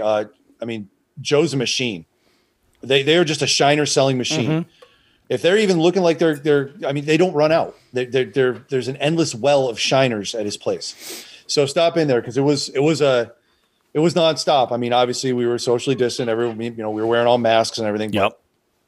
But, I had to bring 3 things. Like I said, the drop off for Old Glory. Joe had requested some prototypes or something from Stretching Line. So he got a little, gift bag. And then I had the 2 prize winners stuff. So I met Eric. He's a great guy. I'm looking forward to him fishing with him this spring. He said he and I have a particular lake in Central Mass that we're going to go take a shot at so he can get some jig experience. So I'm looking forward to that. We actually even kind of set a week on it because I said, look, April's a mess. We've got 3 tournaments in the first 3 weeks for MAKB. And I said, I've got if you want to fish, I said, we can fish this one because it'll work out in one way or another. And he said, yeah. So we're going to figure that out. And yeah, Justin stopped in from Angling Duo and They both of them put up Instagram posts, both Angling Duo and Gravy Fishing. So check those out of all the stuff they won. Yep. And and Joe at Old Glory has got a handful of swim baits to screw around with, some prototypes. So it was a good time. It was an amazing weekend. Like an amazing, actually, even to go further, even before that all started, you got to experience something this week that you hadn't experienced yet before. You've experienced my trivia nights, but never a Friday night at Casa de Lisa. Oh, man. Yeah. That was a blast. And you got to experience so many little nuances that make that place so unique. First off, I need to get your opinion. What did you think of that flatbread? That it was good. Yeah, I'm glad I followed your recommendation and got the vegetable one. That was really good, and my son loved it so much. So my son's at that age, the teenage years where I'm always trying to find stuff to do with him. Yep, definitely. And it's one thing to take him to his sports games and stuff, but he doesn't fish. The youngest one will come fishing with me. The oldest one won't. So I'm always trying to find stuff, and he's a gamer, so I always try to sit down with him for gaming or this, gaming that. And I said, hey, would you like to come with me to trivia? And you can, you can grab a pizza and it'll be all good. And he loved that pizza. So he's coming back with me, which is a home run. Nice. But he helped me out. Now, as you know, with the way you run trivia, if you're at a table with 3 people, and you got the right answer, you can tell your teammates or your people you're sitting at the table with. It's not cheating. Oh, for cheating sure. would be having a laptop open or something on another network trying to get answers. Exactly. So my son actually had a couple of answers that were dead on. One of them, unfortunately, I had already entered my answer. He wasn't paying attention, and it wasn't one that you could enter a second answer. So he goes, hey, Dad, it's that. And I looked at him, and I looked at my answer, and I said, shit. You couldn't have said that 5 seconds earlier? No more pizza. Nice. But no, he helped me out. He got there was a question on video gaming, a video game company that produced some computers. He got that right. And he got that. It was the other one was the one that he answered late was the Terminator question. Oh yeah. So that he knows the Terminator pretty well, and he got that. Yeah, the T-800. And he actually got me a rap question I didn't know, so that was good. A question about a rapper. So that was a home run. But that's what I'm saying, man. Yeah, My big question is this. So you got to now. I mentioned this only because it's become such a staple at my Friday night trivia nights. You got to witness Michael working behind the bar. I got to tell you something about this guy. I love him. He's great. He's an accountant actually, and he works that shift as a way to save money because he can kind of mingle and have conversations with the people who are there. It's kind of like going out, even though he's working, but he's not. Oh, he fucking mingled. Buying drinks. Oh, he does plenty of mingling, but he at least once a night. And I'll say I've seen it up to 4 different times in a 2-hour window while I'm there hosting trivia. He will trip over nothing. Yes. Like he'll be walking along and just trip. And, he's not a big guy. He's a little guy. But this first one he did, the team Joe Mama, Joe and Tasha were sitting across the bar. And every time he does it, they go and they try to make eye contact with me like, did you see it? Oh, my God. You got to see it firsthand. At this point, if they're seeing it all the time, they should just hold up like a number sign, like you're judging figure skating. Yes. So speaking of skating, I know you're not a sports guy, but back in the 90s when ESPN SportsCenter was just the hottest thing, you had to watch SportsCenter. Yeah. All right. You had to watch the morning and then you watch the 6 or 7 o'clock one, right? So Chris Berman used to say if there was a guy going down the ice playing hockey and for absolutely no reason he would trip and fall, it would happen every now and again. Oh, yeah. You're skating, going a million miles an hour. And he goes, hey, and so-and-so's got the puck. Oh, tripped over the invisible ice gopher. So that was always fun. Ice Gopher's got that one. So that was a staple in the 90s. That's awesome. Yeah, so apparently Casa de Lisa is overrun with invisible ice gophers. It really is. My goodness. It's the first time I saw it, I was like, no. And I've never seen him do it like carrying food to the table. Although he doesn't do that very often because oftentimes what they'll do is the other servers that are working the other side of the restaurant will just take the orders as they come out and then bring them over to the tables. Yep. Thank goodness. But like I've never seen him do it with drinks or anything like that. But for some reason, he goes and he's got some style when he does it. Like he trips over and you're just like, holy crap, dude. I heard it before. I heard it behind me. It was behind me because I sat at the table where you were running everything. and I heard this thump, thump, thump, and you just like giggled. I'm like, what the hell was that? Yeah, amazing. good times. Oh, it's amazing. Yeah, that was fun. So I have something to do with my son now. So he likes that food. So we'll probably be stopping back in. It's good stuff. Yeah, it's a good place. We have a lot of fun. I know what someday this is going to happen. And Wild Bill has mentioned it before, but he goes, one of these days we're all just going to go and make a pilgrimage up to one of your trivia nights and bust your balls. I hope that it's one of them that you're at. I think it'll be a whole lot of fun. It'll be great. It'll be. And really I have great. to thank you too for making the duck quesadilla song my buzzer noise. Oh, dude. That seems to get a few giggles. Good. Yeah, so good. And the thing is, the Friday nights is that at that point I've kind of like gone through the motions of hosting all the games, and every day the questions that I'm going through are brand new. Like I've kind of at that point you can tell it's Friday, and I'm a little bit punchier with the jokes here and there, and it's a little bit of a different show on Friday than if you catch me on Tuesday or Wednesday. Thursday I kind of like getting into that spot, but yeah, that Friday night show is just like unbelievable. Well, good. Let's issue the open challenge to the Jigs and Bigs family. Yeah, Bobby posts his schedule on Instagram and on Facebook. Yep, it's the same thing every week. I go to either Tuesday or Fridays, depending on the week. Friday looks like for the foreseeable future might be some Fridays. Yeah. See you guys there. It'll be Pull good. your socks up. Pull your socks up. And I do on occasion throw in a fish question too. Yes. Which I like. I like that a lot. And I it's always good. The tragedy of this week for me was I missed a comic book question. Oh yes. And I had to take a second guess at a Godzilla question, which is that's just tragic. Yeah, that was a tough Godzilla question too. No, it was not. You know what it was? I hit the answer so quickly. Oh. I had time to think about it, and I started doing math in my head, and I'm like, wait a minute. And then I put the second one because that was the first round, so you can take two shots at an answer. Yep. Oh my god! And you said the answer. I'm like, why did I second guess myself? So basically, what I did was I cut 5 points or whatever it was off my score. Yeah. So yeah, that was stupid. It's so good though.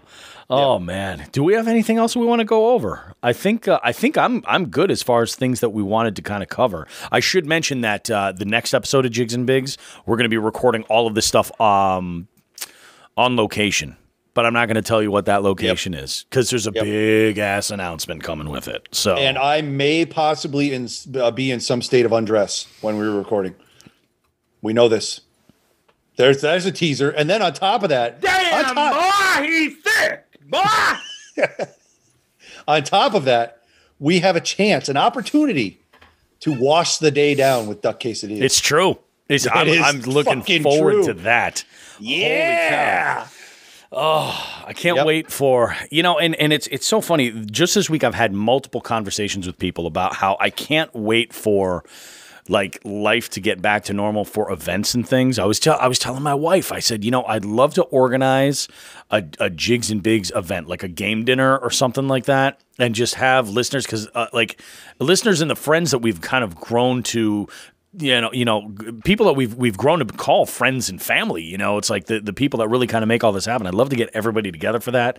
So I'd like to actually say, let's do that over duck quesadillas, but I'm not sure how the seating situation would work. Yeah. That's the only issue. So once that happens, man, we're going to talk about, and we have, I don't want to spill the beans on some of the other stuff that we've been talking about, but there are events that are on the horizon, Dude, there's one in particular. I threw a good one your way this weekend, and your eyebrows raised because I should make mention of this. Yep. That Old Glory trip, I had Nelson with me. Yep. Because he had not met Joe, and he had he had nothing going on. I said, well, why don't you come out with me? We'll go drop this stuff off. Check out Old Glory and blah blah blah.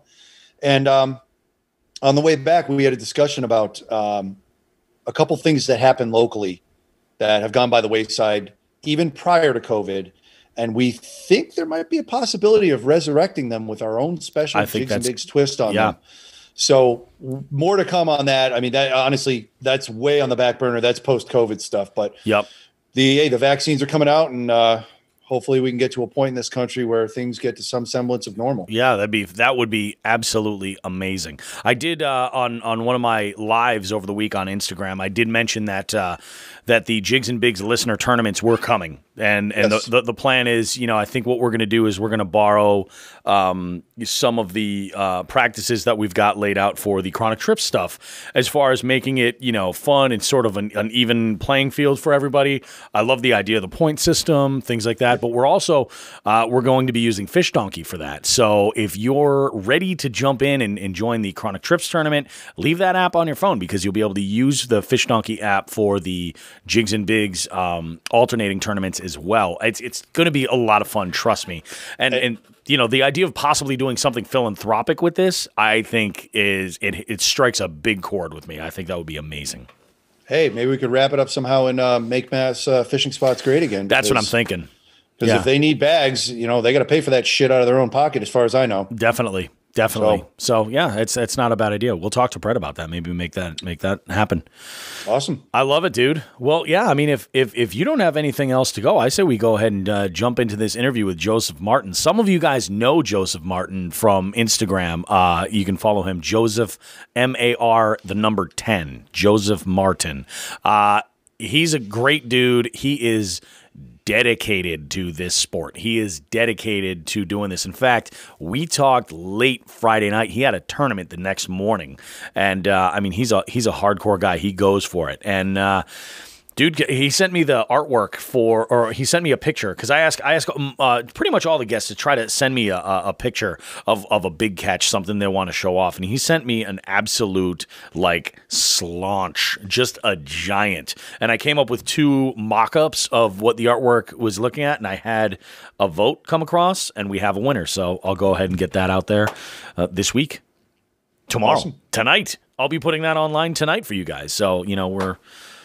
Tuesday, you'll have your episode ready to go. You'll be able to wake up and get your Jigs and Bigs goodness. One other thing I do want to mention, though, before we get into this interview, is that we would love to see this audience grow even more. So we just want to take a moment to ask all of our listeners that if you like what we do here and you're into the show, please do us a favor and just share it with a couple of friends that that really like fishing.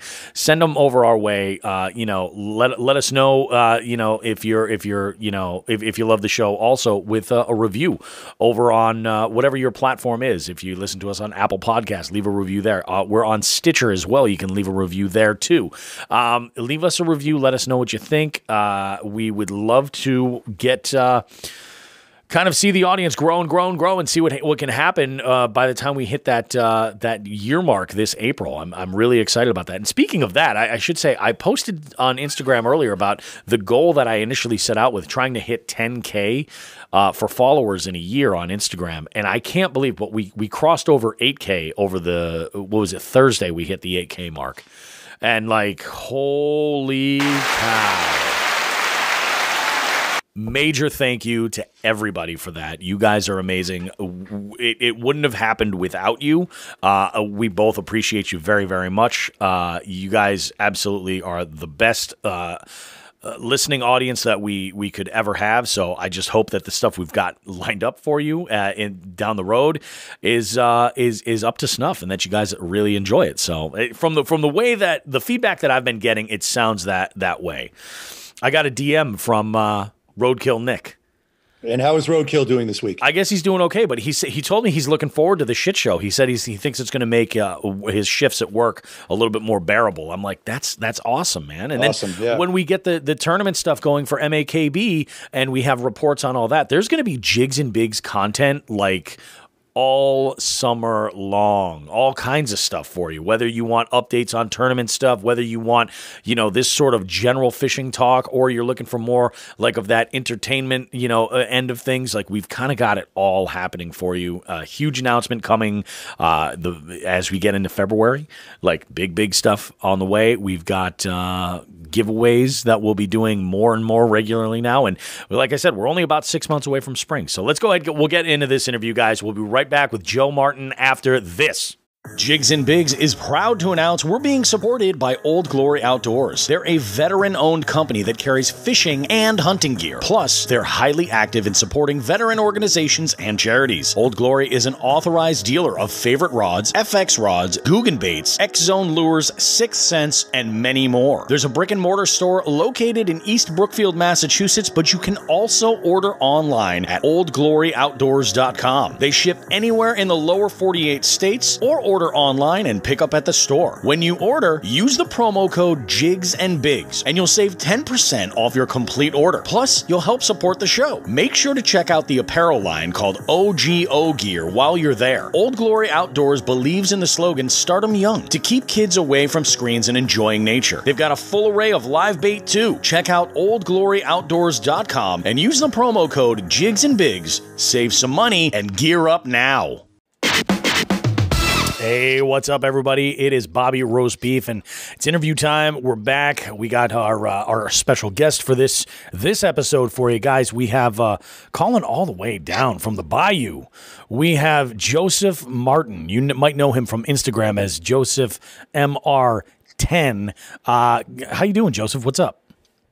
Pretty good, man. Actually, fixing to hook the boat up. I got a little tournament tomorrow morning. You know, I saw that you were heading out going to the tournament. Then you're watching the fight afterwards?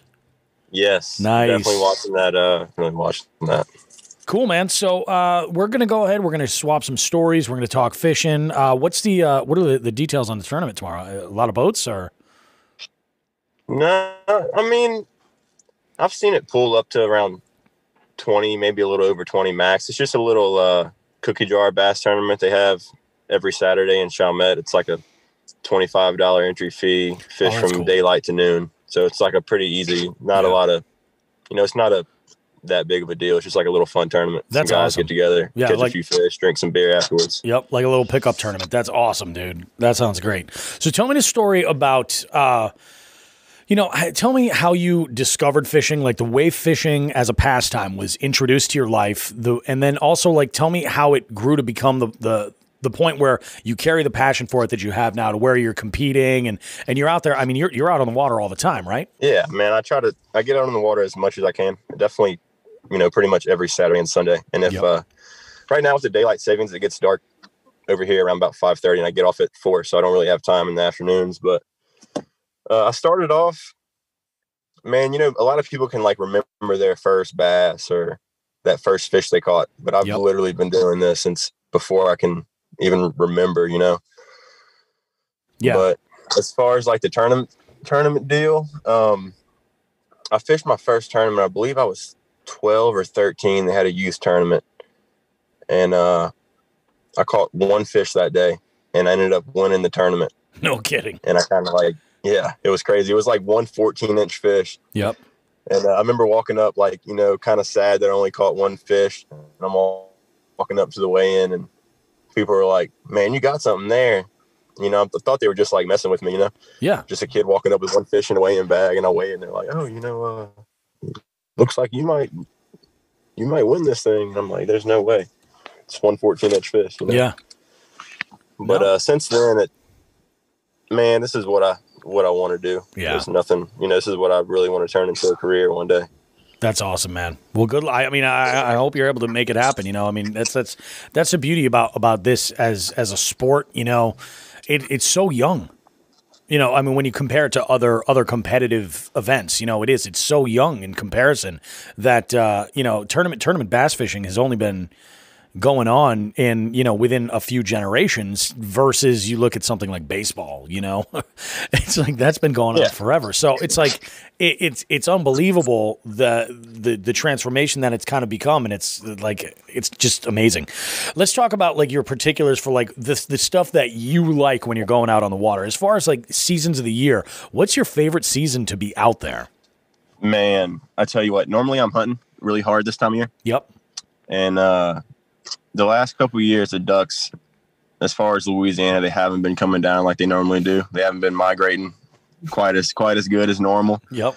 And last year, I wasted a lot of time hunting. So this year, I said, screw it. I'm not even gonna waste my time chasing ducks that aren't here. So I fished all winter. Yeah. And man, I've been tearing them up. Nice. Like this fall and winter, there's like, yeah, like in Louisiana, you know, shit, everybody hunts and fishes. Like that's what they do. And when hunting season rolls around, everybody makes that transition. Mm-hmm. So I'm pretty much out there by myself. Yeah. In all these places, like no other boats, and just whacking them, man. I've been averaging like, no shit, probably 50, 60 fish a trip.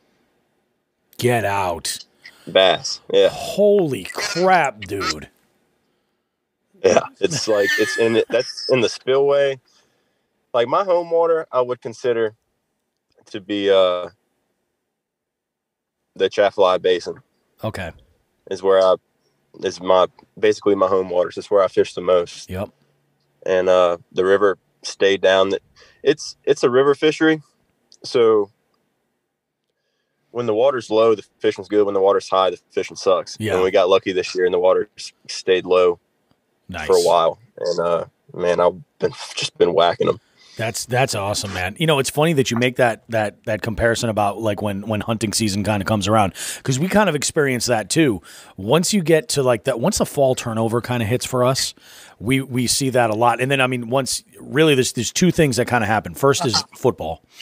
Once people start throwing around the pigskin, it's like you lose such a percentage of fishermen out on the water.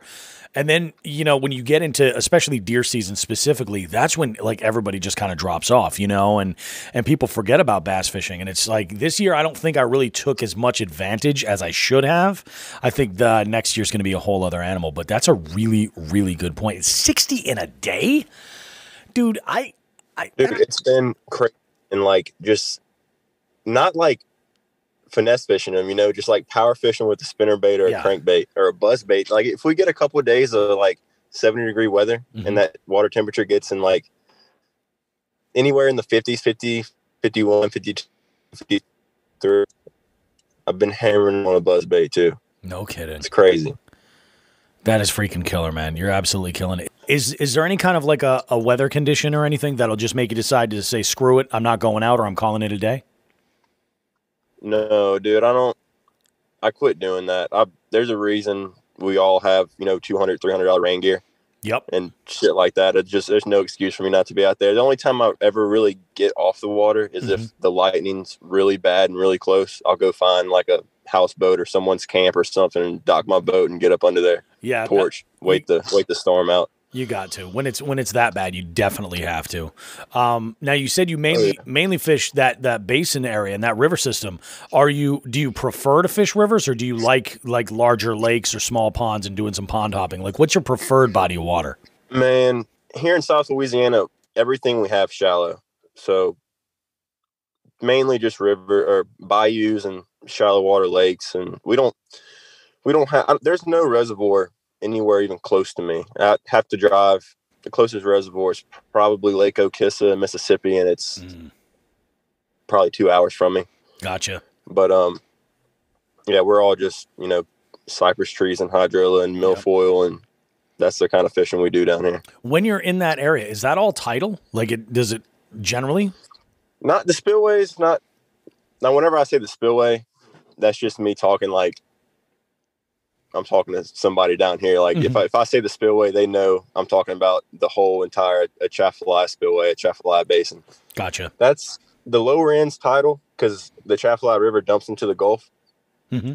But up there where I fish, pretty much north of Highway 90 in Morgan City, it's not that tidal. Oh, okay. All right. But that's the main place I fish. But I also fish like Lake Verret and the marsh around New Orleans. That's where I'm going tomorrow for that tournament. Nice. In Chalmette, Louisiana. Very nice. Let's talk baits. Like you mentioned buzz baits and you mentioned power fishing. What's your why don't you give me like your top 3 confidence baits? Oof, top 3 confidence baits. Yeah, stuff that you're like, when it gets tough, you know you can get it done. Oh, for first thing, it's got to be just a Texas rig on like a 1/4 ounce or 5/16. With really any kind of crawl bait, I've been flipping that Missile Baits Crawfather a lot lately. I have a ton of confidence in it.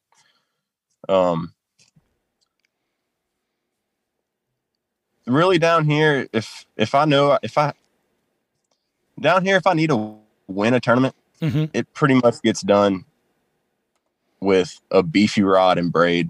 Rather if it's punching with with an ounce and a quarter weight, or throwing a frog, that's what pretty much wins tournaments down here. But I do also a crankbait, either a square bill or like a Bandit 200. Yep. Man,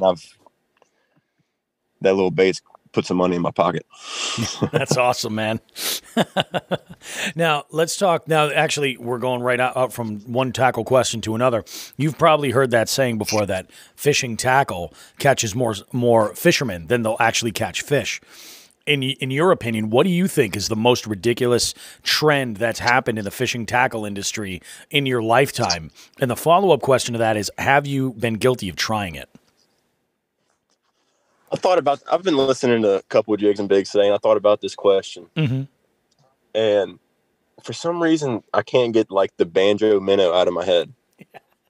Yes. The banjo minnow, and the other one, whenever I was like, a little 10, 11-year-old kid that loved to fish, there was always this infomercial that would come on late at night that was like the Mighty Bite lure, if you know what I'm talking about. I haven't heard anybody mention that one. I'm gonna go ahead, tell me about it. I'm gonna Google it right now to get an image. I'm pretty sure it was called the Mighty Bite, but it was something that would come on TV at like 2:00 in the morning or something like that, and they'd run an infomercial on it, and it was just like basically a paddle tail swim bait that had like a bite taken out the belly, and it showed like a little, it had like a little blood mark around the bite, and you could like stick a scent in the bite mark. Yeah, you're absolutely right.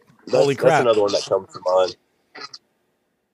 Oh, yeah. Did you just Google it? I just looked at it. Yeah, and that's exactly, it's called the Mighty Bite. It does. It looks like a paddle tail, but it's got this groove, almost like a wooden spoon, like it would wrap around there. No, I'm kidding. Yeah. That would come on like late at night on like the Outdoor Channel or something, and just being like a 12-year-old kid, I was like, man, if I just had that one bait, I could probably, catch every fish in the pond or something like that. Absolutely. Have you tried it? No. That's always my favorite. I love it. I never bought that, and I've never bought the banjo minnow. But honestly, that banjo minnow, that little infomercial they would run, that banjo minnow looked like it would catch a fish, Yeah, oh, absolutely. And that's the thing, especially bass. They're savages. They will eat anything. And it's like, natural presentation, unnatural presentation. Sometimes you're throwing stuff that almost intentionally does not look like it belongs in the water, and they'll just bite it, I think I was just talking tonight with Sean the Fisherman at my trivia event. I was talking about it. I saw a video. It was like the Googan Squad's top 20 moments of 2020, or top 10 moments. And one of them, there was Lake Fork guy was on a boat in one of the Great Lakes. I think it was like Lake Michigan. And he caught almost a 5-pound smallie on, I think it was a Ned head with a cheese curd on it. And that was like the challenge. Like, can you catch a fish on a curd? And he nailed it. And I'm like, fish will eat anything, If you present it to them and, their instinct is to react, they're just gonna tear it up. If the fish are turned on, it can be easy. Yeah. But most of the time it's not that way. It's true. What about if you had to go finesse, what's your favorite presentation?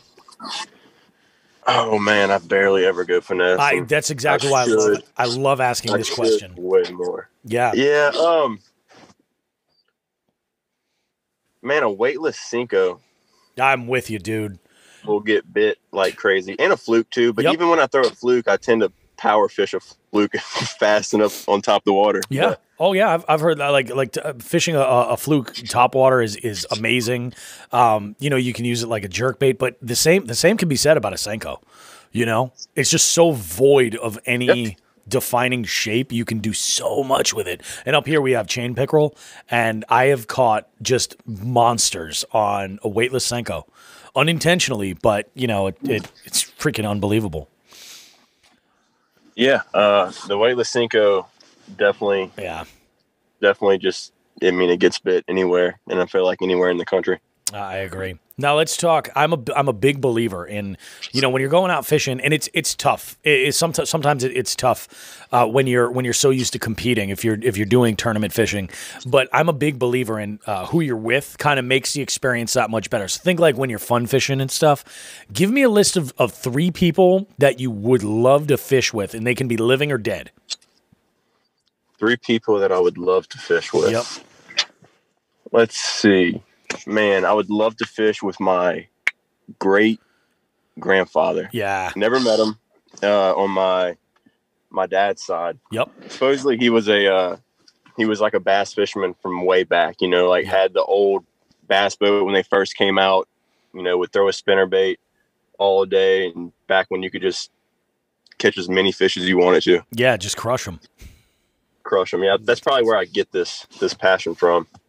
Oh yeah, I think that for sure definitely comes into play when you look back and in somebody's lineage, you'll find that people that really are into the outdoors, whether it be hunting, fishing, hiking, skiing, something. There's somebody along their family tree that kind of like shared that passion. I don't know. It's just I think it's something almost like genetic that just gets passed on. Yeah, like I said, he was a bass fisherman back when bass fishing wasn't as popular as it is now. Back when you had to he probably had a boat with a motor, and he had to put the motor on the boat when he got to the lake. Every time. Deal. Yep, absolutely, every time. Man. Another person. Let's see. Man, I'd love to fish with Ike. Honestly, I'm with you. Ike and Nelly. He's. I'm not going to say he's like me, but I'm not the typical bass fisherman. You know what I mean? I grew up skateboarding. Yep. Skateboarding and bass fishing. That's not a mix that you see very often.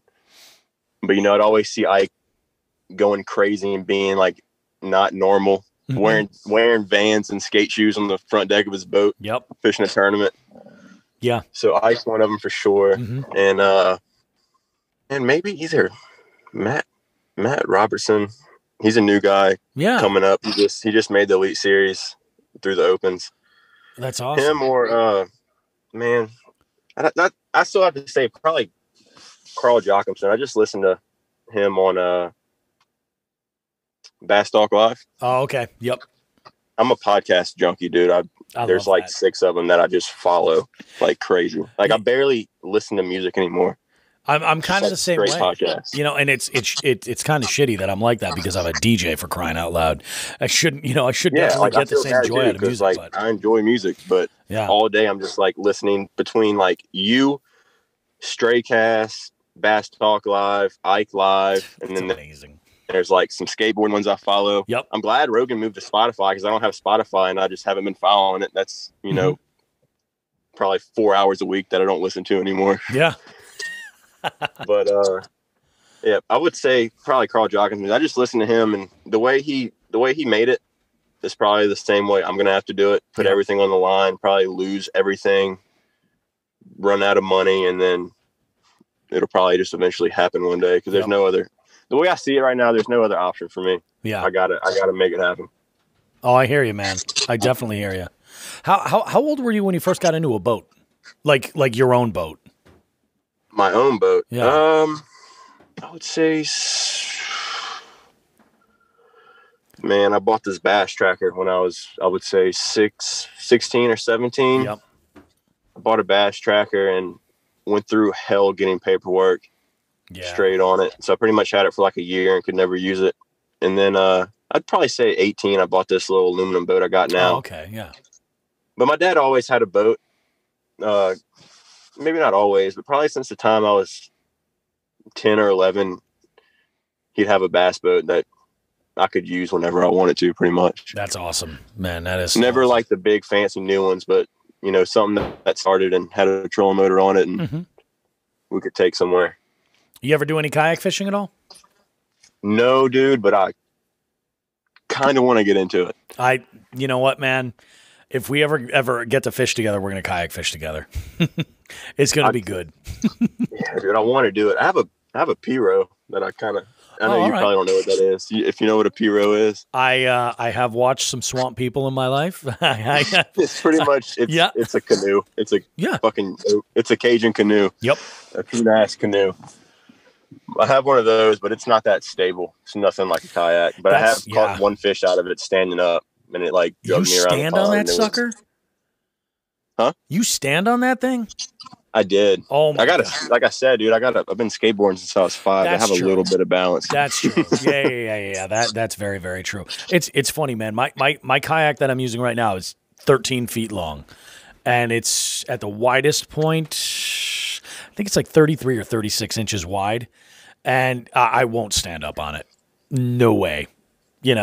But I mean, maybe someday we'll get there. I've dumped the thing way too many times, but I love it. It's amazing. Oh yeah, dude. If I get a kayak, I'm definitely going to get one that I can stand up in. Yeah. Dude, I can't. I mean, I'm not going to say I can't fish sitting down. Yeah. But I don't do it unless my back is just out completely, and then I'll sit down. Yeah, it's interesting too, because what I've found is I had the idea of when I was getting into a kayak that I wanted to get as large a platform as possible so I could stand, and then I realized I'm like, you know what, I can fish and get all kinds of access to everything from that aspect, and because I can put myself almost anywhere with this, I don't really have to stand. I mean, the one difference is like if you're pitching and flipping. Like to get that done properly. But as far as if you're able to access and cast, it's amazing. The one thing about kayak fishing, and this kind of goes right into the follow-up here, you're from that part of the country that blows my mind. Have you ever had any like really crazy stories that involve gators while you're fishing? Dude, not really.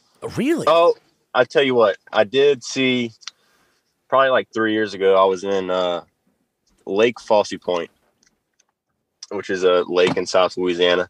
Yep. And I saw, it was probably the biggest alligator I've ever seen in my life. It was probably like 13, 14 foot or something like that. And it had like a 6 or 7 foot alligator in its fucking mouth, just swimming around. Like swimming around up close to my boat. Like, I dare you to fall in. It was crazy. Like, he was literally he wasn't even eating it. He was just swimming around with it like dead in his mouth. Unfreaking believable. I was like, that's crazy. But they don't really mess with anybody, man. If they did, so many people ski and swim in all these bayous we got, and no one, like, I can't tell you the last time I heard of someone getting attacked by an alligator. Yeah. That's crazy, man. I'm looking, you're saying it's like 13, 14 feet, and I'm in my, like, the studio that I use is my basement, and I keep my kayak in here off season for mods and stuff and any kind of maintenance. And I'm looking over here and I'm like, nope. No, yeah. Dude. When they're big like that, they're scary. I'm definitely not going to get in the water if I know a huge one's around. Yeah. But the chances of him messing with me still are slim to none. Yep.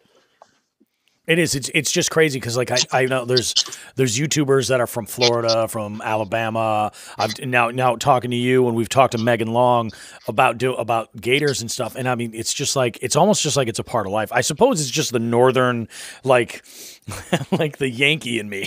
It's like, nope.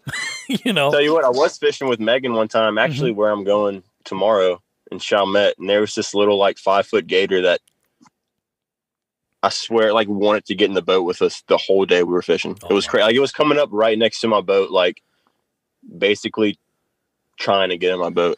Huh? You ever have? I kept just like slapping a frog by its nose, and it would swim off. You ever have one grabs a fish you had on the line? No, but they will. Blow up on a frog or something like that. Oh, really? Okay. Yeah, I've caught them before. Usually, it's somehow you get them close to the boat and they open their mouth and the hook will come undone, but. Man, I've been handling alligators my whole life. Like, if I caught an alligator, I could catch it and get my bait out. That's cool. That's awesome. Now, you mentioned that you don't necessarily listen to music, but you listen to podcasts. What is it that you listen to kind of hype yourself up on the way to the water, or if you do, like, sometimes I know I even like to while I'm fishing, I'll listen to music. What is it you listen to kind of like get you hyped up? Man, I definitely still listen to music. But a lot of times I'll listen to like a podcast that I know, like maybe like a Rick Clunn on Straycast. Oh, okay. Recently. Yep. The way he talks, like, it's just, the dude's incredible.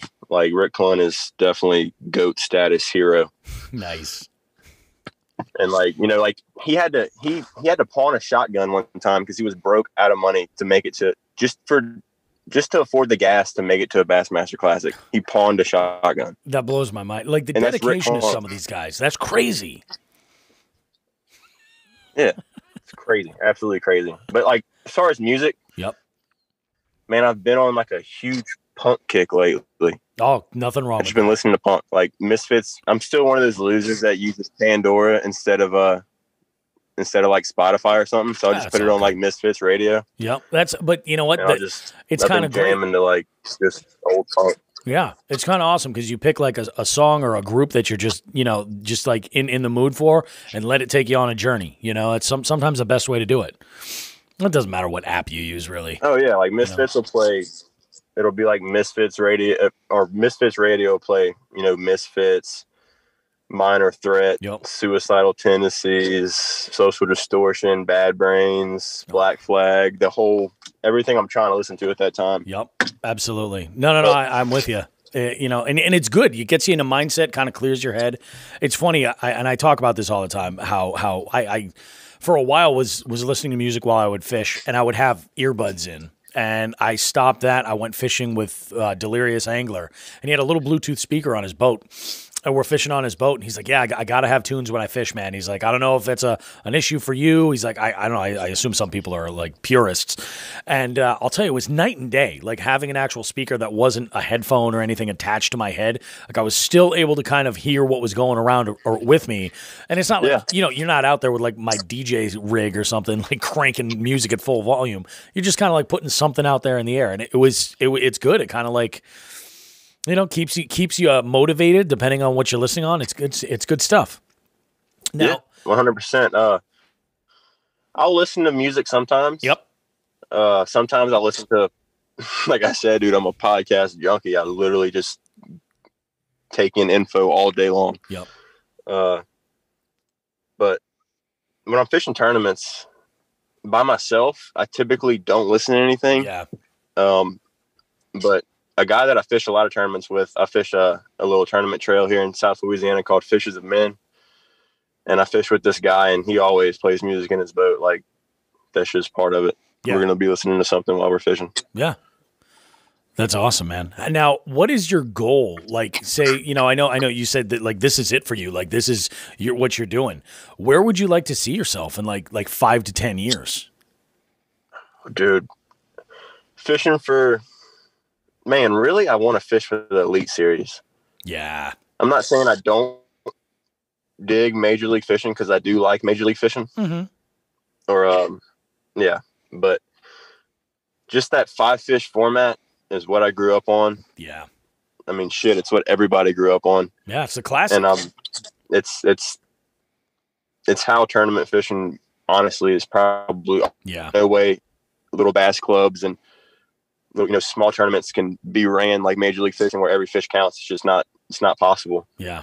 But fishing the Elite Series, I want to hop in the opens as soon as I can get a boat that's, that I'm not a handicap. Yep.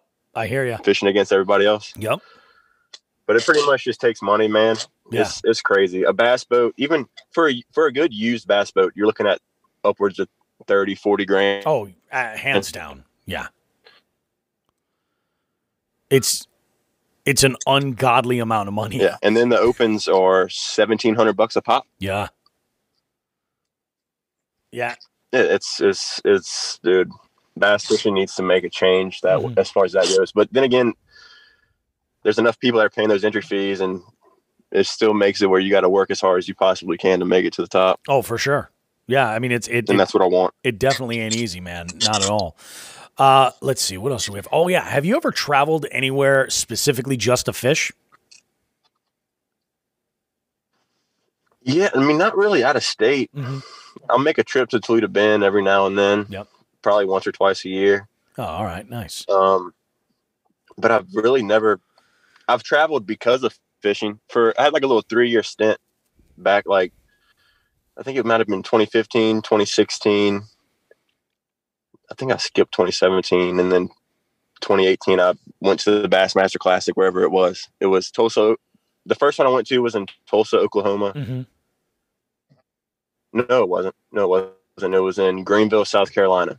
Second one was Tulsa, Oklahoma, and the third one was in Houston. Nice. But man, those are incredible. And with this COVID situation, I hope they can get those back going, because that expo, if you've never been to a Bassmaster Classic expo and you're a bass fisherman, you're missing out. Yeah. It's like a kid in a candy store. It's crazy. That's what I've heard. And that was a big, well, I'm not sure if you listened to, there's this podcast I listen to a lot called Tackle Talk. And in one of the recent episodes, they had changed the date of that. And I think that the primary reason why they changed the date was so that they would be able to pull off that expo, because, you know, I mean, I'm assuming, but the booths alone to put your company in at that expo have got to go at a significant rate. That's a lot of money they would lose to not do that expo. So one of these days we'll go and check it out. But one of these days, COVID just sucks for that. You know, there's so many things we want to do. Yeah, dude. Like, I'm so mad I didn't go to this last one, because I could have. Mm-hmm. And man, it's because it was literally like the week before like shit started closing down. Yeah, was that last Bassmaster Classic? It would have been like the last big thing I could have attended. Damn. Before this whole COVID situation. Yeah. But now it's crazy, man. If, like I said, if you've never been to one, you gotta go. I'm gonna have to make that happen. There's I love this next question. Now, is there like a bucket list destination, like anywhere in the world that you want to go to and fish before you die? Dude, any of those smallmouth factories, like St. Clair or St. Lawrence River. Yep. Any of those places, dude, I gotta go catch some smallmouth. Yeah. I got to. I'm with you. There's no smallmouth anywhere near Louisiana. Yeah, it's a whole. I've always had this feeling that like smallmouth are just special, you know. And I think they're amazing species. They're absolutely killer. Yeah, man. I definitely agree with that. Definitely.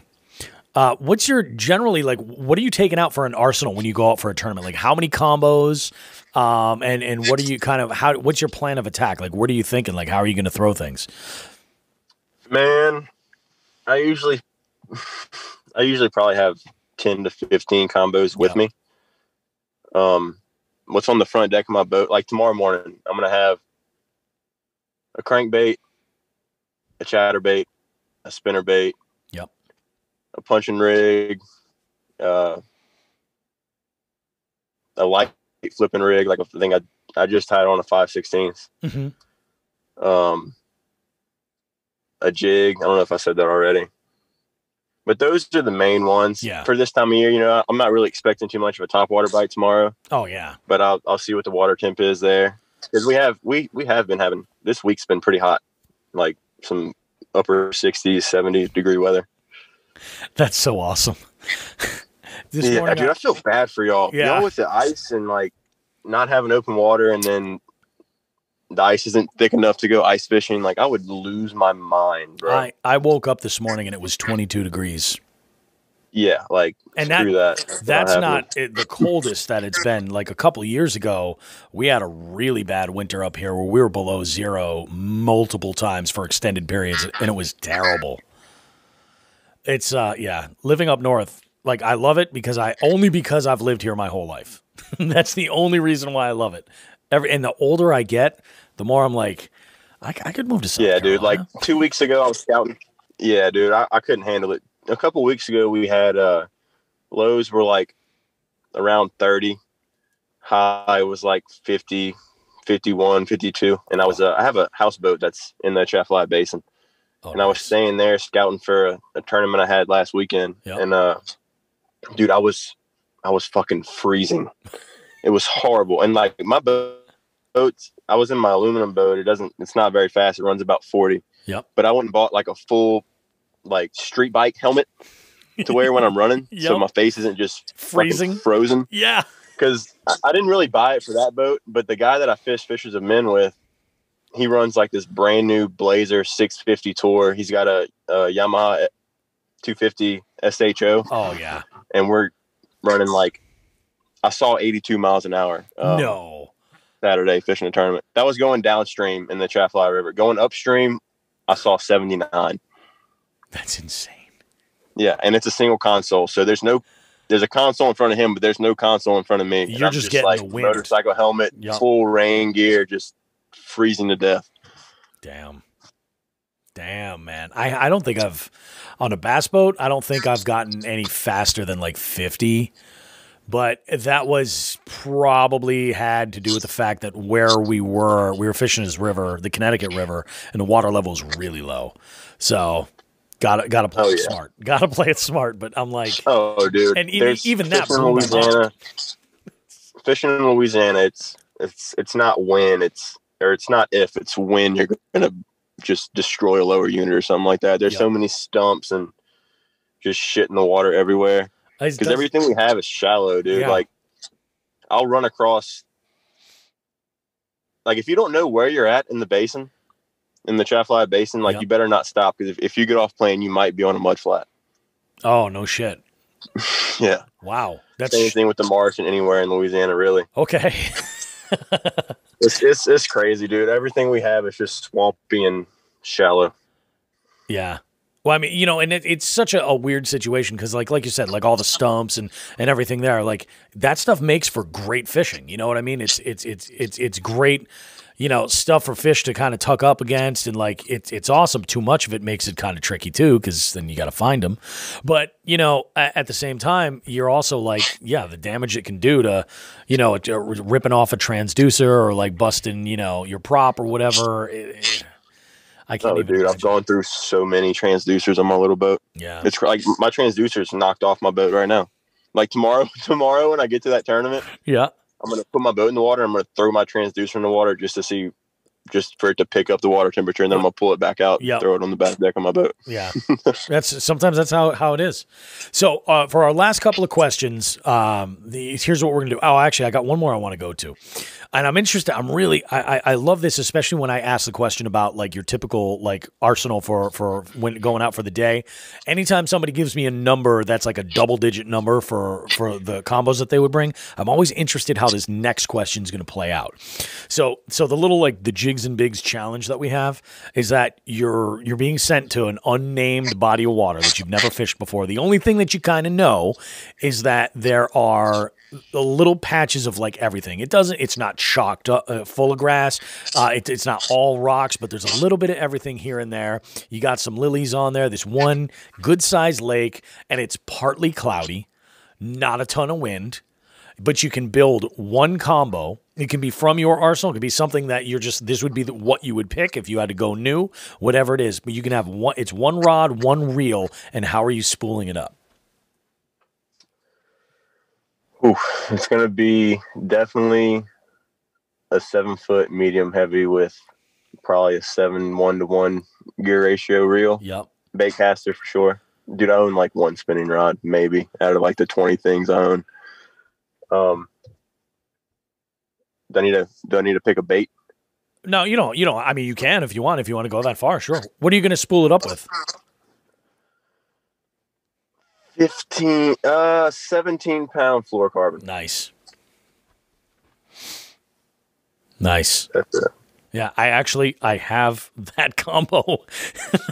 And that's kind of like my when I go bank fishing, I bring that, and there's a spinning combo that I'll take with me. And I can throw pretty much everything except like the super heavy swim baits and like the Whopper Plopper 190 and, you know, the really big stuff, but I can get the job done, you know? Yeah. No, that's awesome. Now this is my favorite right here. So two little stories that I kind of need you to share with me is the one moment when you were on the water that was like the most proud you've ever been. It could be, you know, a PB, or it could be, you know, you taught somebody something, maybe something went wrong and you handled it, whatever it is that you're like super proud of. And then on the other side of things, I need you to give me that story that's the biggest. Oh, I'm sorry. Actually, no, I don't want the biggest fail. I want the funniest story for the second one. All right. So the first one, the proudest I've ever been. Man, I'm trying to think if it's a tournament win or that PB. That's tough because you're like the PB is sort of like it's a benchmark, you know. But if it's a tournament win, like you could have slugged it out all day, you know. I mean, who knows? Dude, I'm gonna go ahead and say that tournament. It's actually on YouTube. If anybody really? wants to go watch it, the whole day is on YouTube, except for the first fish I caught was actually the big one. It was like 5.3 or 5.4, I think. Yeah, nice. But just everything went perfect that day. That's the best. And I caught all these fish I caught a 5-pounder. Like it was 5.3, 2 fish over 3 pounds, and a 2-pounder off the same dock, off the same post. No, oh, really? Yeah. Did you just like keep coming back to it, or did you just clean up? Dude, it was our club classic tournament. Right. It was in this past. It was either June or June. No, it was. I'm not sure when it was, but it was our last club tournament of the year, and everybody launches. We didn't have like a takeoff time. Yep. So everybody's just like launching their boats and running in the pitch black. But my back running light didn't work on my boat, so I was like, shit. And it was a real like misty, foggy morning, and I didn't want to get hit by like some bass boat going 80 miles an hour. Definitely. So I was like, screw it. I'm just going to wait for the sun to come up. And while I'm waiting for the sun to come up, I'm noticing like these little 6-inch bass busting on like the light on the dock of the boat launch. And I'm like, oh shit. Okay. First cast was like, we couldn't wet a line till like 6:35 or something like that. So whatever that time was, it rolls around. I start fishing around the dock, didn't get bit. I look down about 200 yards and there's a light on a pier, like a fish light, you know, pointing directly at the water. Oh yeah. So I was like, you know, screw it, I'm gonna go idle over there. So I idle over there.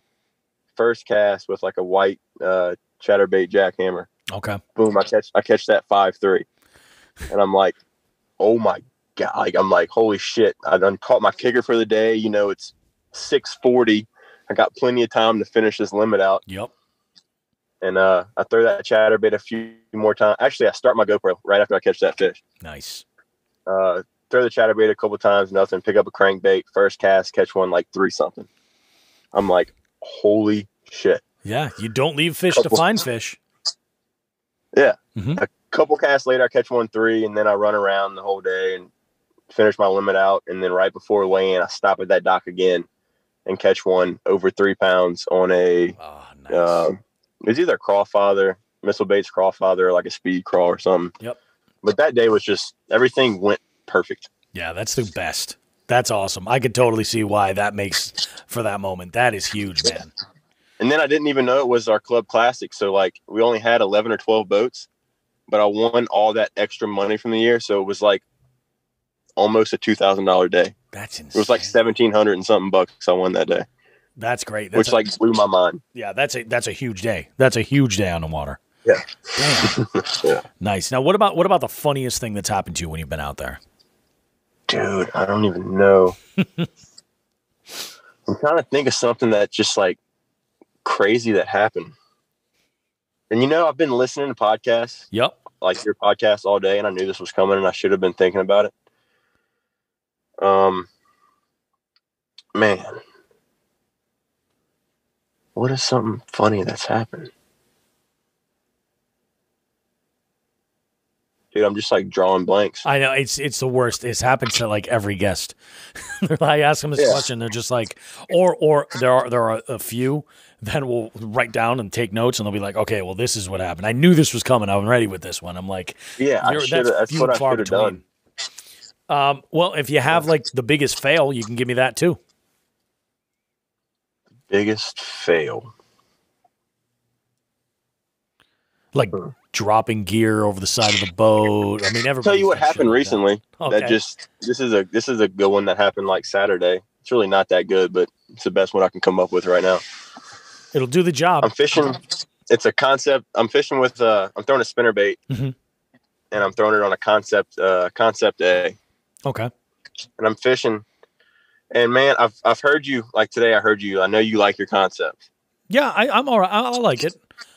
But like my concept, it's never really wanted to act right. ever. I don't know what the deal is. Okay. Like I can't get it. I can get it tuned, but every now and then it's like someone just goes in there and turns all the brakes off. It's weird.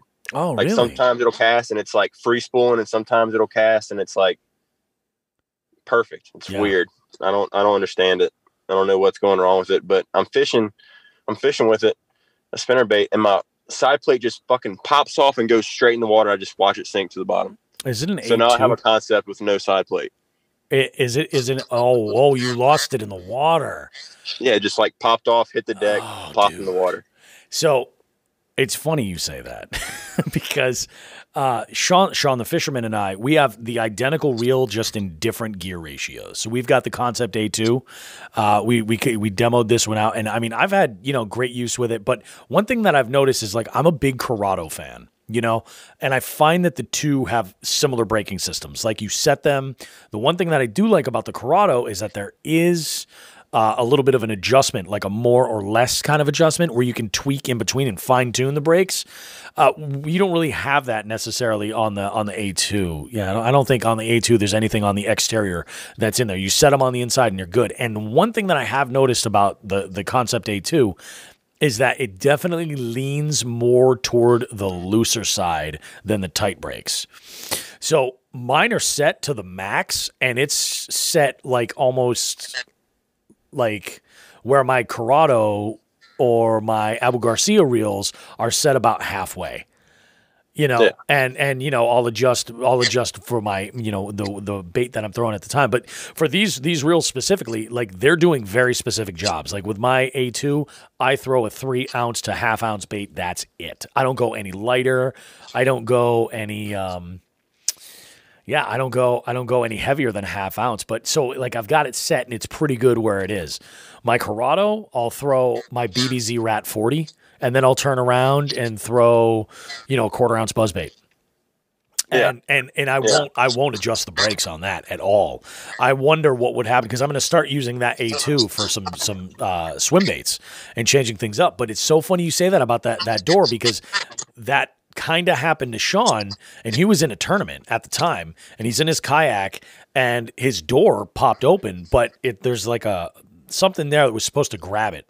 And it stayed on, but the spool went and took a swim and it fell out on him. Yeah, well, this is older. This isn't the A2. This is like the original Concept A. Oh, like the when original it came out. A, yeah. Like the side plate doesn't have like a little swivel on the bottom where it grabs stays attached to the reel. Okay. It just popped off. That sucks. I can't. It's like one of the few. I have like a couple Revos. Yep. And everything else I own are like kind of somewhat older Lew's. Yeah. Like I probably have 5 BB1s.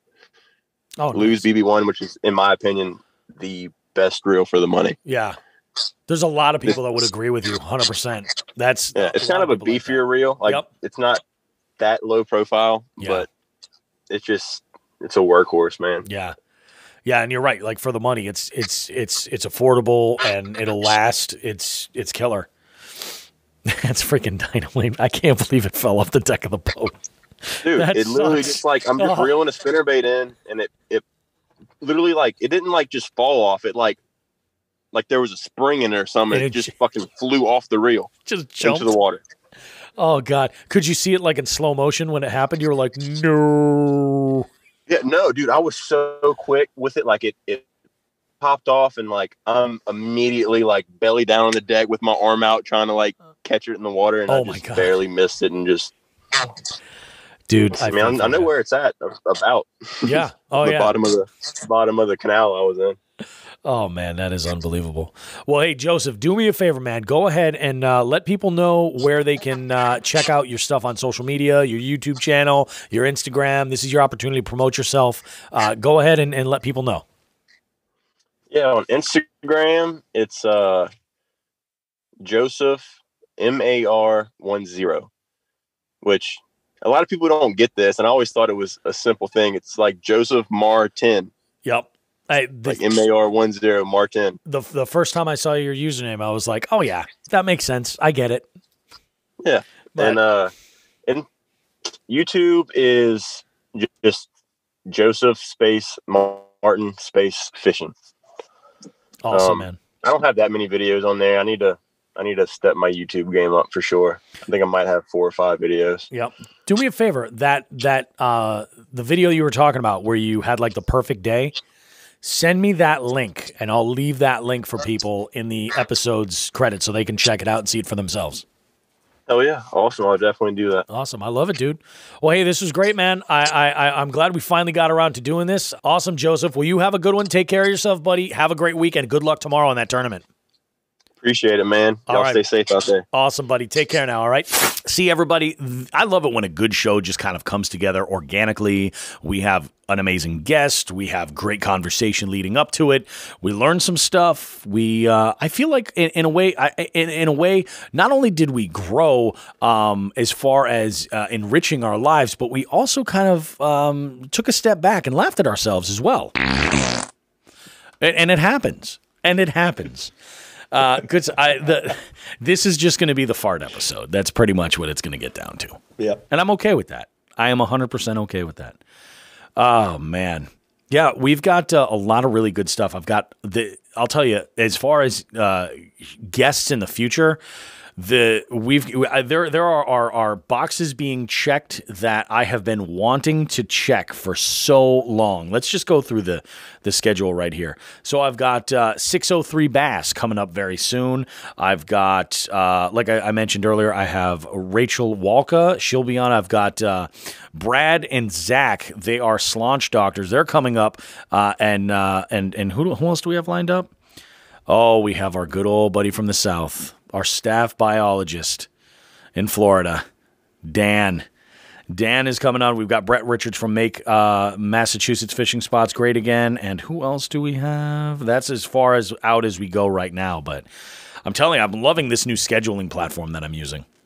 I think it's going to make life so much easier. We just have a great conversation with somebody. I leave them the link, and they can pick something that works for their schedule. And so far, it's been really good. And I don't know if you noticed this, Sean, but we haven't had any major dropouts for internet as far as our conversation this entire show. I noted one for 3 seconds. I wrote the time down and everything. Oh, really? That was it. One. Oh, I haven't had anything break up on my end. Your rewiring has been nothing short of phenomenal. Yeah, usually we'll get 4 or 5 of them that last. You know what I mean? Yeah, they go, and I'm usually getting notifications saying like I've got unstable internet or such and such, and I think that might have been the start of something very, very beautiful. So I'm okay with that for now. So I've got some work cut out for me this week because I do have an online trivia event that's coming. One of the things that I do want to mention is that that this game show that we've been talking about doing with the Hookset Hoodlums Pro staff, something happened in the time between when we first started brainstorming for this until now that's kind of changed things. Is that now the pro staff, that Hookset Hoodlums family, is huge.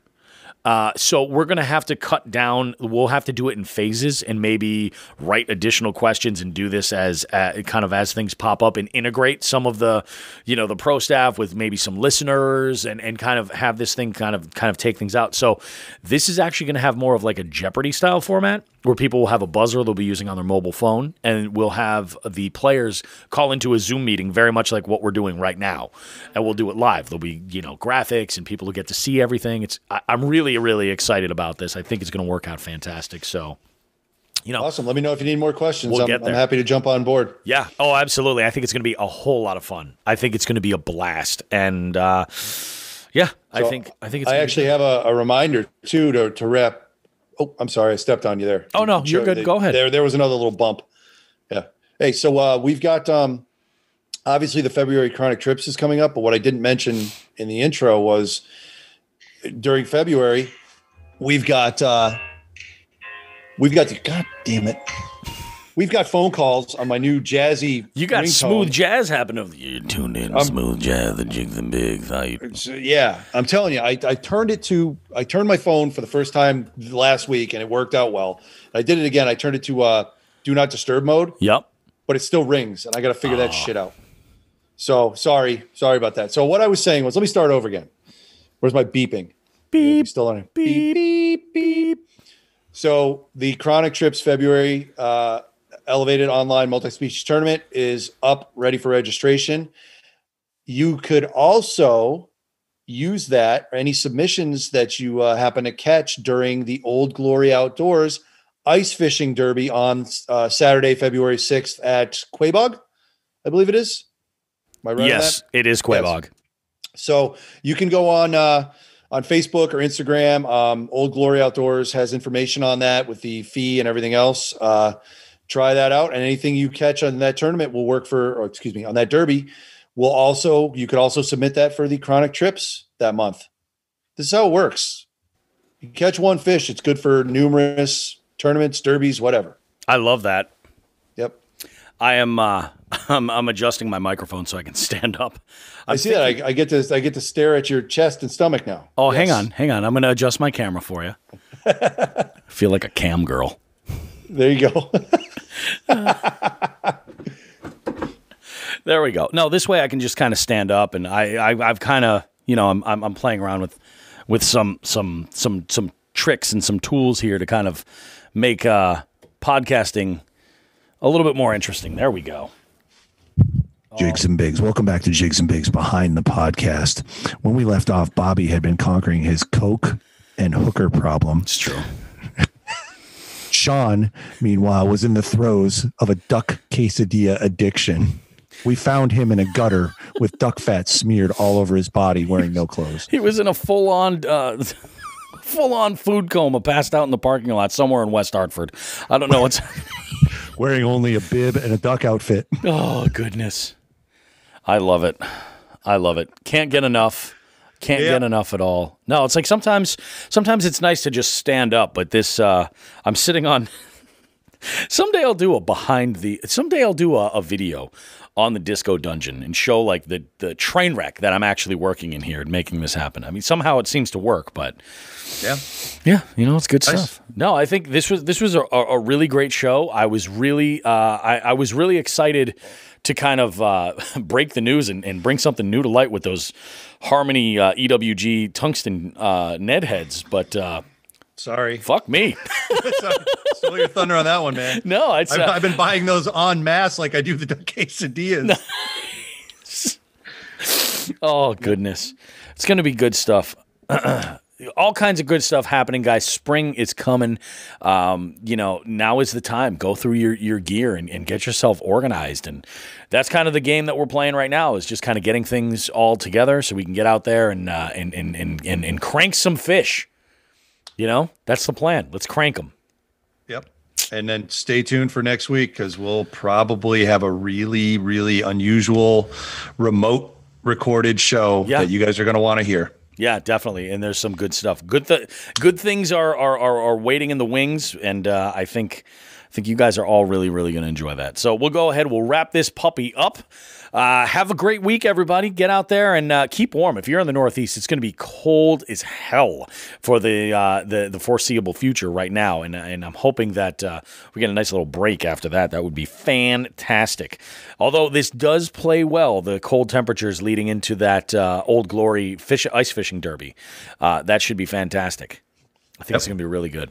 Yep. And Ted, thanks again to all the listeners to getting us to 8K and the followers. Yeah, you guys are awesome. Amazing. Absolutely kick phenomenal. Ass. You guys you kill it constantly. So with all that said, everybody, have yourself a great week. We will see you guys in 7 days. We have much more good stuff coming up. Lots of great guests, lots of great content for you guys. As always, can't tell you guys how much we appreciate you. Share this podcast with your friends. Let them know that you dig this kind of stuff, and that we're looking to grow our listeners more and more and more. And we've got lots of great stuff coming for you guys. So on behalf of myself and Sean the Fisherman, have yourselves a great week, everybody, and tight life.